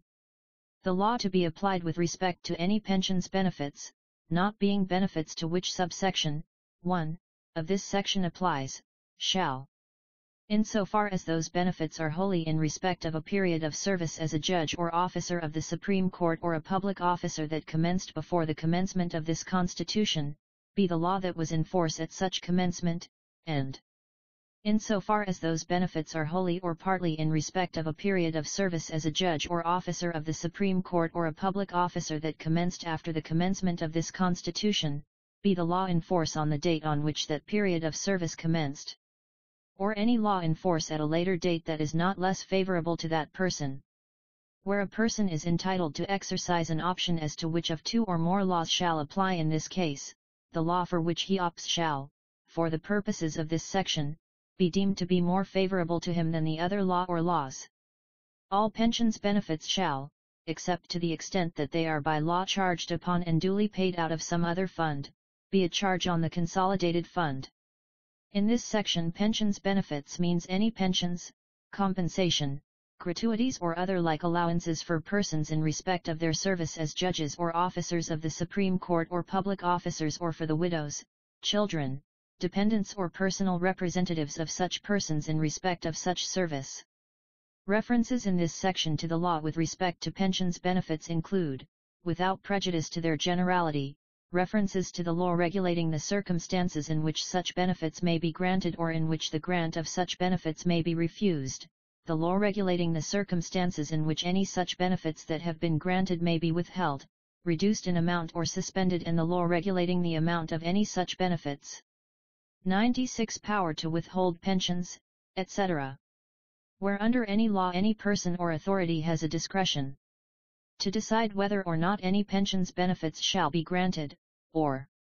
to withhold, reduce in amount or suspend any such benefits that have been granted. Those benefits shall be granted and may not be withheld, reduced in amount or suspended unless the Public Service Commission concurs in the refusal to grant the benefits or, as the case may be, in the decision to withhold them, reduce them in amount or suspend them. Where the amount of any pensions benefits that may be granted to any person is not fixed by law, the amount of the benefits to be granted to him shall be the greatest amount for which he is eligible unless the Public Service Commission concurs in his being granted benefits of a smaller amount. The Public Service Commission shall not concur under subsection 1, or subsection 2, of this section in any action taken on the ground that any person who holds or has held the office of Judge of the Supreme Court, Director of Public Prosecutions, Director of Audit or Chief Elections Officer has been guilty of misbehavior in that office unless he has been removed from that office by reason of such misbehavior. Before the Public Service Commission concurs under subsection 1, or subsection 2, of this section in any action taken on the ground that any person who holds or has held any office to which, at the time of such action, Section 90 of this Constitution applies has been guilty of misbehavior in that office, the Public Service Commission shall consult the Judicial and Legal Services Commission. In this section pensions benefits means any pensions, compensation, gratuities or other like allowances for persons in respect of their service as judges or officers of the Supreme Court or public officers or for the widows, children, dependents or personal representatives of such persons in respect of such service. Chapter 7. Citizenship. 97 persons who become citizens on November 3, 1978. Every person who, having been born in Dominica, is immediately before the commencement of this Constitution a citizen of the United Kingdom and Colonies shall become a citizen of Dominica at such commencement. Every person who, immediately before the commencement of this Constitution is a citizen of the United Kingdom and Colonies. Having become such a citizen under the British Nationality Act 1948 by virtue of his having been naturalised in Dominica as a British subject before that Act came into force, or having become such a citizen by virtue of his having been naturalised or registered in Dominica under the British Nationality Acts 1948 to 1965, shall become a citizen of Dominica at such commencement. Every person who, having been born outside Dominica, is immediately before the commencement of this Constitution a citizen of the United Kingdom and Colonies shall, if his father or mother becomes, or would but for his death have become, a citizen of Dominica by virtue of subsection 1, or subsection 2, of this section, become a citizen of Dominica at such commencement. 98 persons born in Dominica on or after November 3, 1978. Every person born in Dominica after the commencement of this Constitution shall become a citizen of Dominica at the date of his birth. Provided that a person shall not become a citizen of Dominica by virtue of this section if at the time of his birth his father or mother possesses such immunity from suit and legal process as is accorded to an envoy of a foreign sovereign power accredited to Dominica, and is not a citizen of Dominica, or his father or mother is a citizen of a country with which Dominica is at war, and the birth occurs in a place then under occupation by the enemy. 99 persons born outside Dominica on or after November 3, 1978. A person born outside Dominica after the commencement of this Constitution shall become a citizen of Dominica at the date of his birth if, at that date, his father or mother is a citizen of Dominica by virtue of the provisions of subsection 1, or 2, of Section 97 or Section 98 of this Constitution. 100 Registration. The following persons shall be entitled, upon making application and, in the case of a British protected person or an alien who has attained the age of 18 years, taking the oath of allegiance, to be registered as citizens of Dominica. Any person who, being a Commonwealth citizen, is and for the previous 7 years has been ordinarily. Any person who, having been a citizen of Dominica by virtue of the provisions of subsection 1, or 2, of Section 97 or Section 98 of the Constitution has renounced his citizenship in order to qualify for the acquisition or retention of the citizenship of another country. Any person under the age of 18 years who is a child, stepchild, or child adopted in a manner recognized by law of a person who is or was before his death or would but for his death have become a citizen of Dominica by virtue of the provisions of subsection 1, or 2, of Section 97 or Section 98 of this Constitution. An application under this section shall be made in such manner as may be prescribed, as respects that application, by or under a law enacted by Parliament, and in the case of a person to whom subsection 1, c, of this section applies, it shall be made on his behalf by his parent or guardian before he attains the age of 18 years or such later age as may be so prescribed. 101 Acquisition, deprivation, and renunciation. There shall be such provision as may be made by Parliament for the acquisition of citizenship of Dominica by persons who are not eligible or who are no longer eligible to become citizens of Dominica under the provisions of this chapter. Depriving of his citizenship of Dominica any person who is a citizen of Dominica otherwise than by virtue of Section 97, 98, or 99 of this Constitution. The renunciation by any person of his citizenship of Dominica. 102 Interpretation. In this chapter, alien means a person who is not a Commonwealth citizen, a British protected person or a citizen of the Republic of Ireland. British protected person means a person who is a British protected person for the purpose of the British Nationality Act 1948 or any act of the Parliament of the United Kingdom altering that act. For the purposes of this chapter, a person born aboard a registered ship or aircraft, or aboard an unregistered ship or aircraft of the government of any country, shall be deemed to have been born in the place in which the ship or aircraft was registered or, as the case may be, in that country. Any reference in this chapter to the national status of the father of a person at the time of that person's birth shall, in relation to a person born after the death of his father, be construed as a reference to the national status of the father at the time of the father's death, and where that death occurred before the commencement of this Constitution and the birth occurred after such commencement, the national status that the father would have had if he had died immediately after such commencement shall be deemed to be his national status at the time of his death. Chapter 8. Judicial Provisions. 103 Original jurisdiction of High Court in constitutional questions.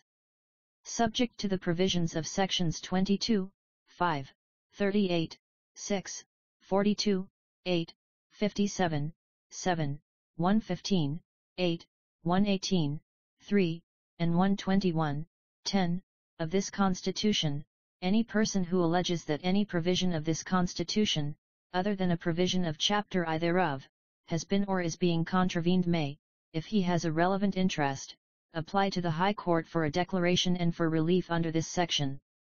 The High Court shall have jurisdiction on an application made under this section to determine whether any provision of this Constitution, other than a provision of Chapter I thereof, has been or is being contravened and to make a declaration accordingly.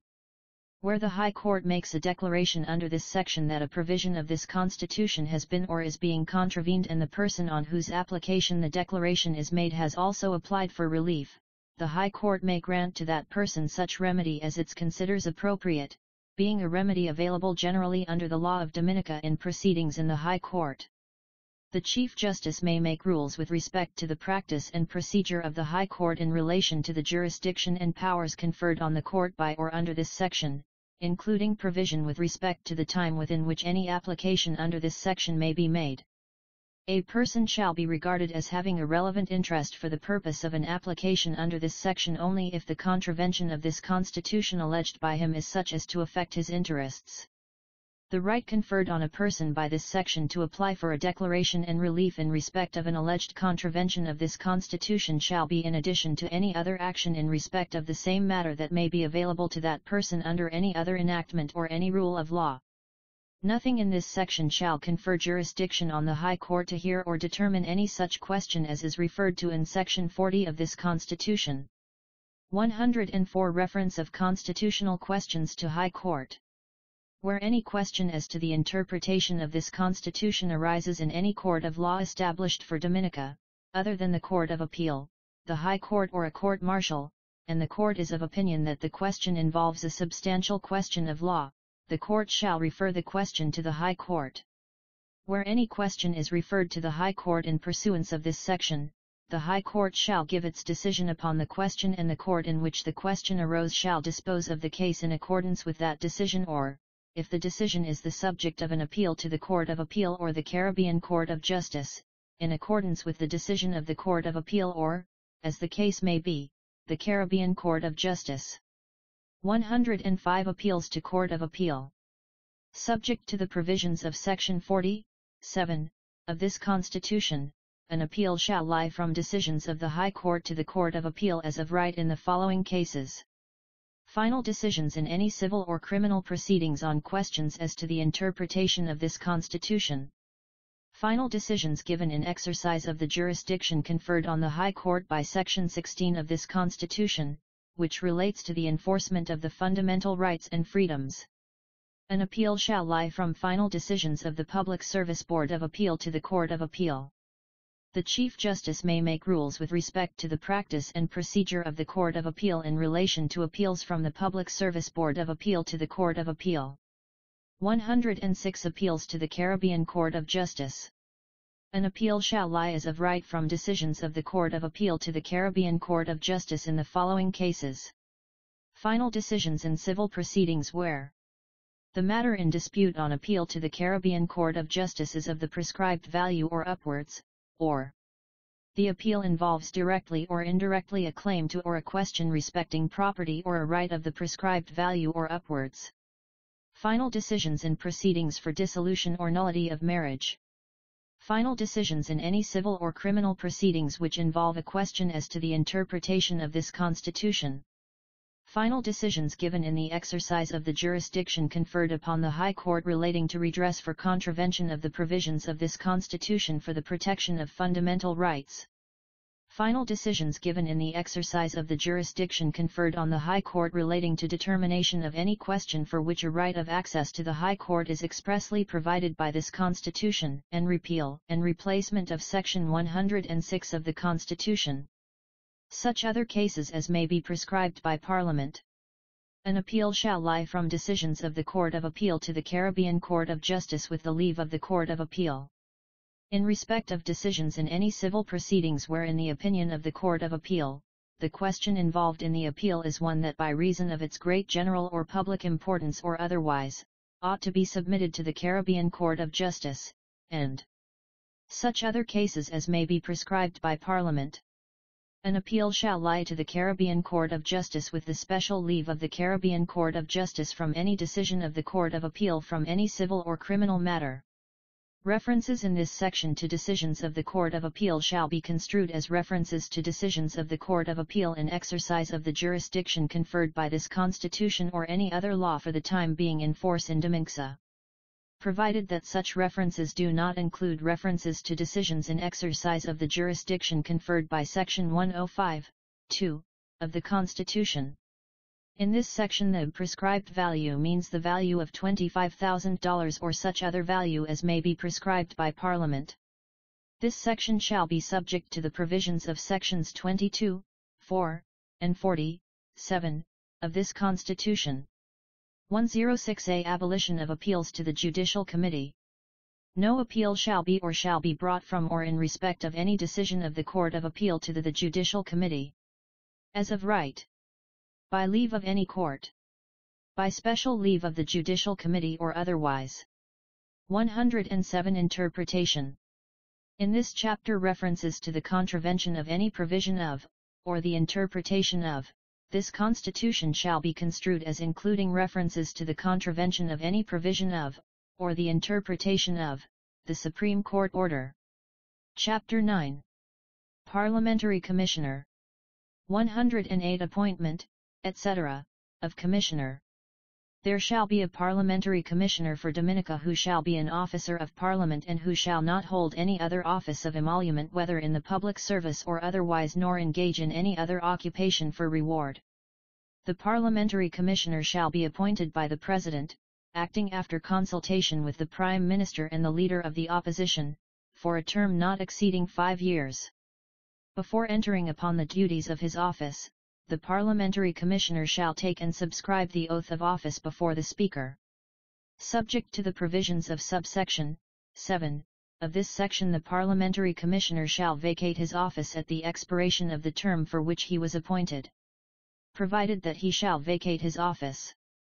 if with his consent he is nominated for election as a representative or senator, or If he is appointed to any other office of emolument or engages in any other occupation for reward. If the office of Parliamentary Commissioner becomes vacant, an appointment to fill the office shall be made within 90 days of the occurrence of the vacancy,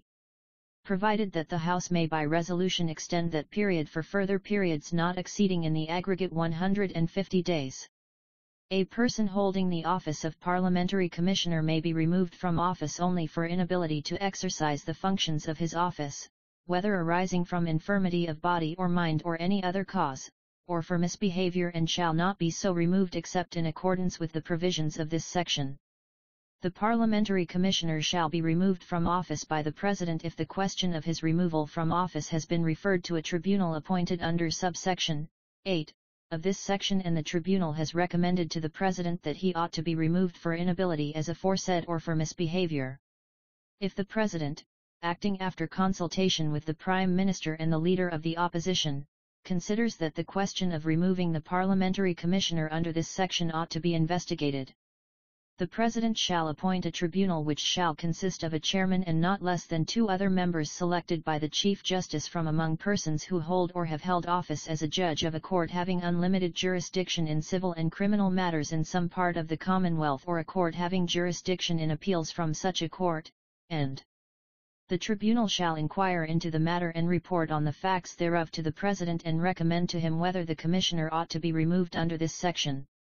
If the question of removing the Parliamentary Commissioner has been referred to a tribunal under this section, the President, acting after consultation with the Prime Minister and the Leader of the Opposition, may suspend the Commissioner from the exercise of the functions of his office, and any such suspension may at any time be revoked by the President, acting as aforesaid, and shall in any case cease to have effect if the tribunal recommends to the President that the Commissioner should not be removed. 109. Deputy Parliamentary Commissioner. There shall be a Deputy Parliamentary Commissioner, and the provisions of Section 108 of this Constitution shall apply in relation to the Commissioner and his office as they apply in relation to the Parliamentary Commissioner and his office. The Deputy Parliamentary Commissioner shall assist the Parliamentary Commissioner in the performance of the functions of his office, and whenever that office is vacant or the holder of the office is for any reason unable to perform those functions, the Deputy Parliamentary Commissioner shall perform those functions. 110. Functions of Commissioner. Subject to the provisions of this section and sections 111 and 112 of this Constitution, the principal function of the Parliamentary Commissioner shall be to investigate any decision or recommendation made, including any advice given or recommendation made to a minister, or any act done or omitted by any department of government or any other authority to which this section applies, or by officers or members of such a department or authority, being action taken in exercise of the administrative functions of that department or authority. The Parliamentary Commissioner shall be provided with a staff adequate for the efficient discharge of his functions, and the offices of the members of his staff shall be public offices. The Parliamentary Commissioner may investigate any such matter in any of the following circumstances: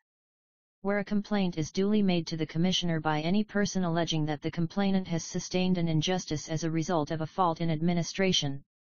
where a member of the House requests the Commissioner to investigate the matter on the ground that a person or body of persons specified in the request has or may have sustained such injustice, and in any other circumstances in which the Commissioner considers that he ought to investigate the matter on the ground that some person or body of persons has or may have sustained such injustice. The authorities other than departments of government to which this section applies are local authorities or other bodies established for purposes of the public service or of local government.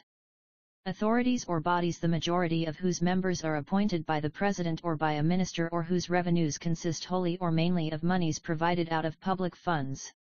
Any authority empowered to determine the person with whom any contract shall be entered into by or on behalf of the government, and such other authorities as may be prescribed by Parliament.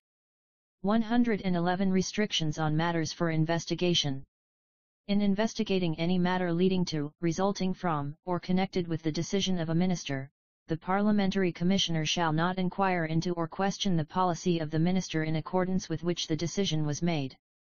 The Parliamentary Commissioner shall have power to investigate complaints of administrative injustice under Section 110, notwithstanding that such complaints raise questions as to the integrity or corruption of the public service or any department or office of the public service, and may investigate any conditions resulting from, or calculated to facilitate or encourage, corruption in the public service, but he shall not undertake any investigation into specific charges of corruption against individuals. Where in the course of an investigation it appears to the Parliamentary Commissioner that there is evidence of any corrupt act by any public officer or by any person in connection with the public service, he shall report the matter to the appropriate authority with his recommendation as to any further investigation he may consider proper. The Parliamentary Commissioner shall not investigate any action in respect of which the complainant has or had a remedy by way of proceedings in a court of law, or a right of appeal, reference, or review to or before an independent and impartial tribunal other than a court of law, or any such action, or action taken with respect to any matter, as is described in Schedule 3 to this Constitution. Notwithstanding the provisions of subsection 4 of this section, the Parliamentary Commissioner may investigate a matter notwithstanding that the complainant has or had a remedy by way of proceedings in a court of law if satisfied that in the particular circumstances it is not reasonable to expect him to take or to have taken such proceedings. Is not in any case precluded from investigating any matter by reason only that it is open to the complainant to apply to the High Court for redress under Section 16 of this Constitution, which relates to the enforcement of the fundamental rights and freedoms. 112 Discretion of Commissioner. In determining whether to initiate, continue, or discontinue an investigation, the Parliamentary Commissioner shall, subject to the provisions of Sections 110 and 111 of this Constitution, act in his discretion and, in particular and without prejudice to the generality of this discretion, the Commissioner may refuse to initiate or may discontinue an investigation where it appears to him that a complaint relates to action of which the complainant has knowledge for more than 12 months before the complaint was received by the Commissioner. The subject matter of the complaint is trivial. The complaint is frivolous or vexatious or is not made in good faith, or the complainant has not a sufficient interest in the subject matter of the complaint. 113 Report on investigation. Where a complaint or request for an investigation is duly made and the Parliamentary Commissioner decides not to investigate the matter, or where he decides to discontinue an investigation of the matter, he shall inform the person who made the complaint or request of the reasons for his decision. Upon the completion of an investigation, the Parliamentary Commissioner shall inform the Department of Government or the authority concerned of the results of the investigation, and if he is of the opinion that any person has sustained an injustice in consequence of a fault in administration, he shall inform the Department of Government or the authority of the reasons for his opinion and make such recommendations as he thinks fit. The Parliamentary Commissioner may in his original recommendations, or at any later stage if he thinks fit, specify the time within which the injustice should be remedied. Where the investigation is undertaken as a result of a complaint or request, the Parliamentary Commissioner shall inform the person who made the complaint or request of his findings.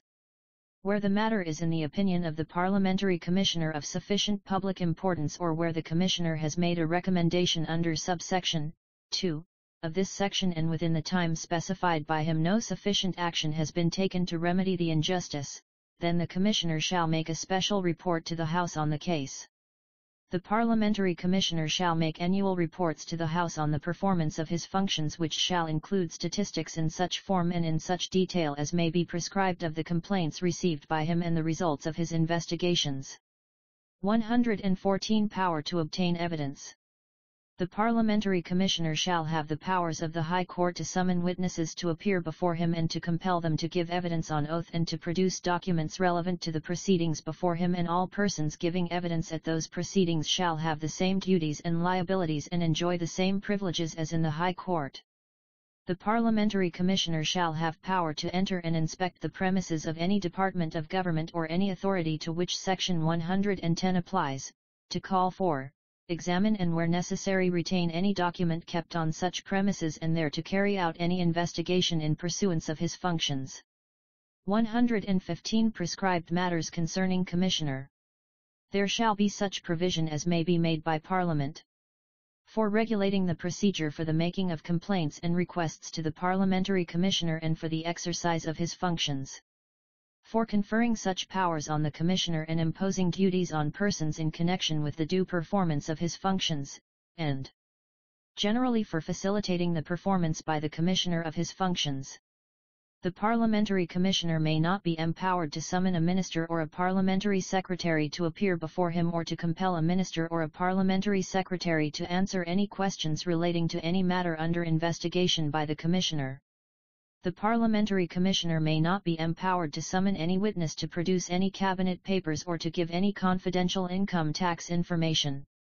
No complainant may be required to pay any fee in respect of his complaint or request or for any investigation to be made by the Parliamentary Commissioner. No proceedings, civil or criminal, may lie against the Parliamentary Commissioner, or against any person holding an office or appointment under him, for anything he may do or report or say in the course of the exercise or intended exercise of the functions of the Commissioner under this Constitution, unless it is shown that he acted in bad faith. The Parliamentary Commissioner, and any person holding office or appointment under him, may not be called to give evidence in any court of law, or in any proceedings of a judicial nature, in respect of anything coming to his knowledge in the exercise of his functions. Anything said or any information supplied or any document, paper, or thing produced by any person in the course of any inquiry by or proceedings before the Parliamentary Commissioner under this Constitution shall be privileged in the same manner as if the inquiry or proceedings were proceedings in a court of law. No proceedings of the Parliamentary Commissioner may be held bad for want of form, and, except on the ground of lack of jurisdiction, no proceeding or decision of the Commissioner shall be liable to be challenged, reviewed, quashed or called in question in any court of law. Chapter X Miscellaneous 116 Declaration of Republic. Dominica shall be a sovereign democratic republic. 117 Supreme Law. This Constitution is the supreme law of Dominica and, subject to the provisions of this Constitution, if any other law is inconsistent with this Constitution shall prevail and the other law shall, to the extent of the inconsistency, be void. 118 Functions of President. Any reference in this Constitution to the functions of the President shall be construed as a reference to his powers and duties in the exercise of the executive authority of Dominica and to any other powers and duties conferred or imposed on him as President by or under this Constitution or any other law. Whereby this Constitution the President is required to perform any function after consultation with any person or authority, he shall not be obliged to exercise that function in accordance with the advice of that person or authority. Whereby this Constitution the President is required to perform any function in accordance with the advice of, or after consultation with, any person or authority, the question whether the President has so exercised that function shall not be inquired into in any court of law. 119 Resignations.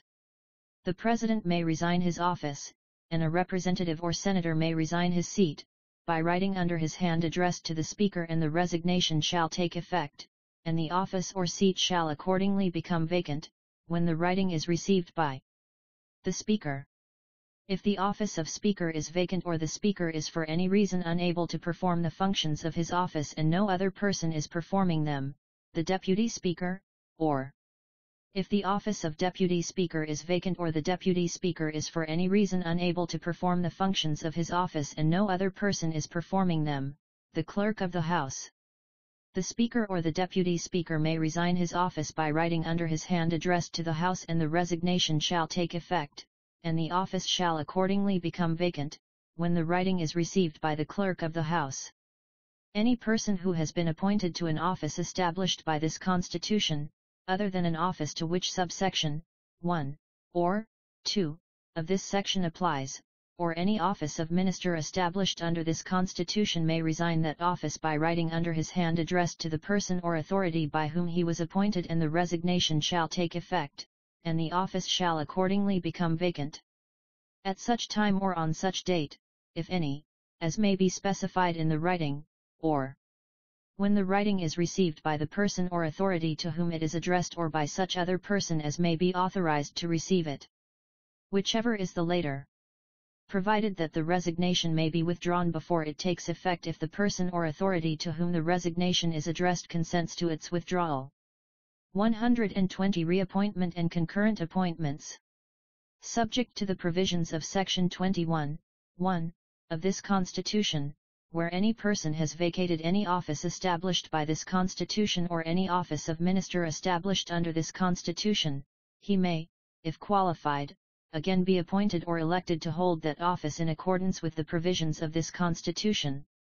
Where this Constitution vests in any person or authority the power to make any appointment to any office, a person may be appointed to that office, notwithstanding that some other person may be holding that office, when that other person is on leave of absence pending the relinquishment of the office, and where two or more persons are holding the same office by reason of an appointment made in pursuance of this subsection, then, for the purposes of any function conferred upon the holder of that office, the person last appointed shall be deemed to be the sole holder of the office. 121 Interpretation. In this Constitution, unless the context otherwise requires. Agreement establishing the Caribbean Court of Justice means the agreement establishing the Caribbean Court of Justice, signed at Port of Spain, Trinidad on the 15th day of February, 2003, as amended by the Protocol to the Agreement establishing the Caribbean Court of Justice relating to the judicial personality and legal capacity of the court signed at Montego Bay, Jamaica on the 4th day of July, 2003, and any further amendments, and includes any amendments thereto which may hereafter have force in relation to and become part of the law of Dominica. Caribbean Court of Justice means the Caribbean Court of Justice established under the agreement establishing the Caribbean Court of Justice. Commonwealth citizen has such meaning as Parliament may by law prescribe. Dominica means the Commonwealth of Dominica. Dollars mean dollars in the currency of Dominica. Financial year means any period of 12 months beginning on July 1 in any year or such other date as may be prescribed by law. The government means the government of Dominica. The House means the House of Assembly. The Judicial Committee means the Judicial Committee of the Privy Council. Law includes any instrument having the force of law and any unwritten rule of law and lawful and lawfully shall be construed accordingly. Minister means a minister of the government and includes a temporary minister. Parliament means the Parliament of Dominica. Oath includes affirmation. Oath of allegiance means such oath of allegiance as may be prescribed by law. Oath of office means, in relation to any office, such oath for the due execution of that office as may be prescribed by law. Oath of secrecy means such oath of secrecy as may be prescribed by law. The police force means the Dominica Police Force and includes any other police force established to succeed to the functions of the Dominica Police Force. Public office means any office of emolument in the public service. Public officer means a person holding or acting in any public office. The public service means, subject to the provisions of this section, the service in a civil capacity of the government. Session means the period beginning when the House first meets after Parliament has at any time been prorogued or dissolved and ending when Parliament is prorogued or when Parliament is dissolved without having been prorogued. Sitting means the period during which the House is sitting continuously without adjournment and includes any period during which it is in committee. Speaker and Deputy Speaker mean the respective persons holding office as Speaker and Deputy Speaker of the House. In this Constitution, references to an office in the public service shall not be construed as including references to the office of the Speaker or Deputy Speaker, the Prime Minister or any other minister, a temporary minister, a parliamentary secretary or a member of the House, the parliamentary commissioner or the deputy parliamentary commissioner. References to the office of a member of any commission established by this Constitution or a member of the Advisory Committee on the Prerogative of Mercy or a member of the Public Service Board of Appeal. References to the office of judge or officer of the Supreme Court. Save insofar as may be provided by Parliament, references to the office of a member of any other council, board, panel, committee, or other similar body, whether incorporated or not, established by or under any law. In this Constitution, references to the Supreme Court order include references to any law in force in Dominica altering that order. References to the Supreme Court, the Court of Appeal, the High Court and the Judicial and Legal Services Commission are references to the Supreme Court, the Court of Appeal, the High Court and the Judicial and Legal Services Commission established by the Supreme Court order. References to the Chief Justice have the same meaning as in the Supreme Court order. References to a judge of the Supreme Court are references to a judge of the High Court or the Court of Appeal and, unless the context otherwise requires, include references to a judge of the former Supreme Court of the Windward Islands and Leeward Islands, and references to officers of the Supreme Court are references to the Chief Registrar and other officers of the Supreme Court appointed under the Supreme Court order. In this Constitution, the specified qualifications means the professional qualifications specified by or under any law in force in Dominica, one of which must be held by any person before he may apply under that law to be admitted to practice as a barrister or a solicitor in Dominica. For the purposes of this Constitution, a person shall not be regarded as holding an office by reason only of the fact that he is in receipt of a pension or other like allowance. In this Constitution, unless the context otherwise requires, a reference to the holder of an office by the term designating his office shall be construed as including, to the extent of his authority, a reference to any person for the time being authorized to exercise the functions of that office. Except in the case where this Constitution provides for the holder of any office thereunder to be such person holding or acting in any other office as may for the time being be designated in that behalf by some other specified person or authority, no person may, without his consent, be nominated for election to any such office or be appointed to or to act therein or otherwise be selected therefor. References in this Constitution to the power to remove a public officer from his office shall be construed as including references to any power conferred by any law to require or permit that officer to retire from the public service. Provided that nothing in this subsection shall be construed as conferring on any person or authority the power to require the Director of Public Prosecutions, the Director of Audit or the Chief Elections Officer to retire from the public service, and any power conferred by any law to permit a person to retire from the public service shall, in the case of any public officer who may be removed from office by some person or authority other than a commission established by this Constitution, vest in the Public Service Commission. Any provision in this Constitution that vests in any person or authority the power to remove any public officer from his office shall be without prejudice to the power of any person or authority to abolish any office or to any law providing for the compulsory retirement of public officers generally or any class of public officer on attaining an age specified by or under that law. Where this Constitution vests in any person or authority the power to appoint any person to act in or to exercise the functions of any office if the holder thereof is himself unable to exercise those functions, no such appointment shall be called in question on the grounds that the holder of the office was not unable to exercise those functions. No provision of this Constitution that any person or authority shall not be subject to the direction or control of any other person or authority in the exercise of any functions under this Constitution shall be construed as precluding a court of law from exercising jurisdiction in relation to any question whether that person or authority has exercised those functions in accordance with this Constitution or any other law.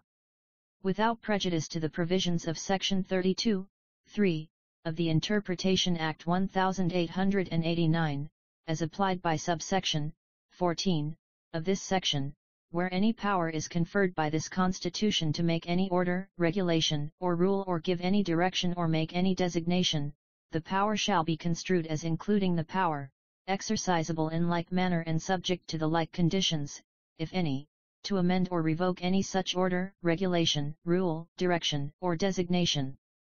In this Constitution references to altering this Constitution or any other law, or any provision thereof, include references to revoking it, with or without reenactment thereof or the making of different provision in lieu thereof. To modifying it whether by omitting or amending any of its provisions or inserting additional provisions in it or otherwise, and to suspending its operation for any period or terminating any such suspension.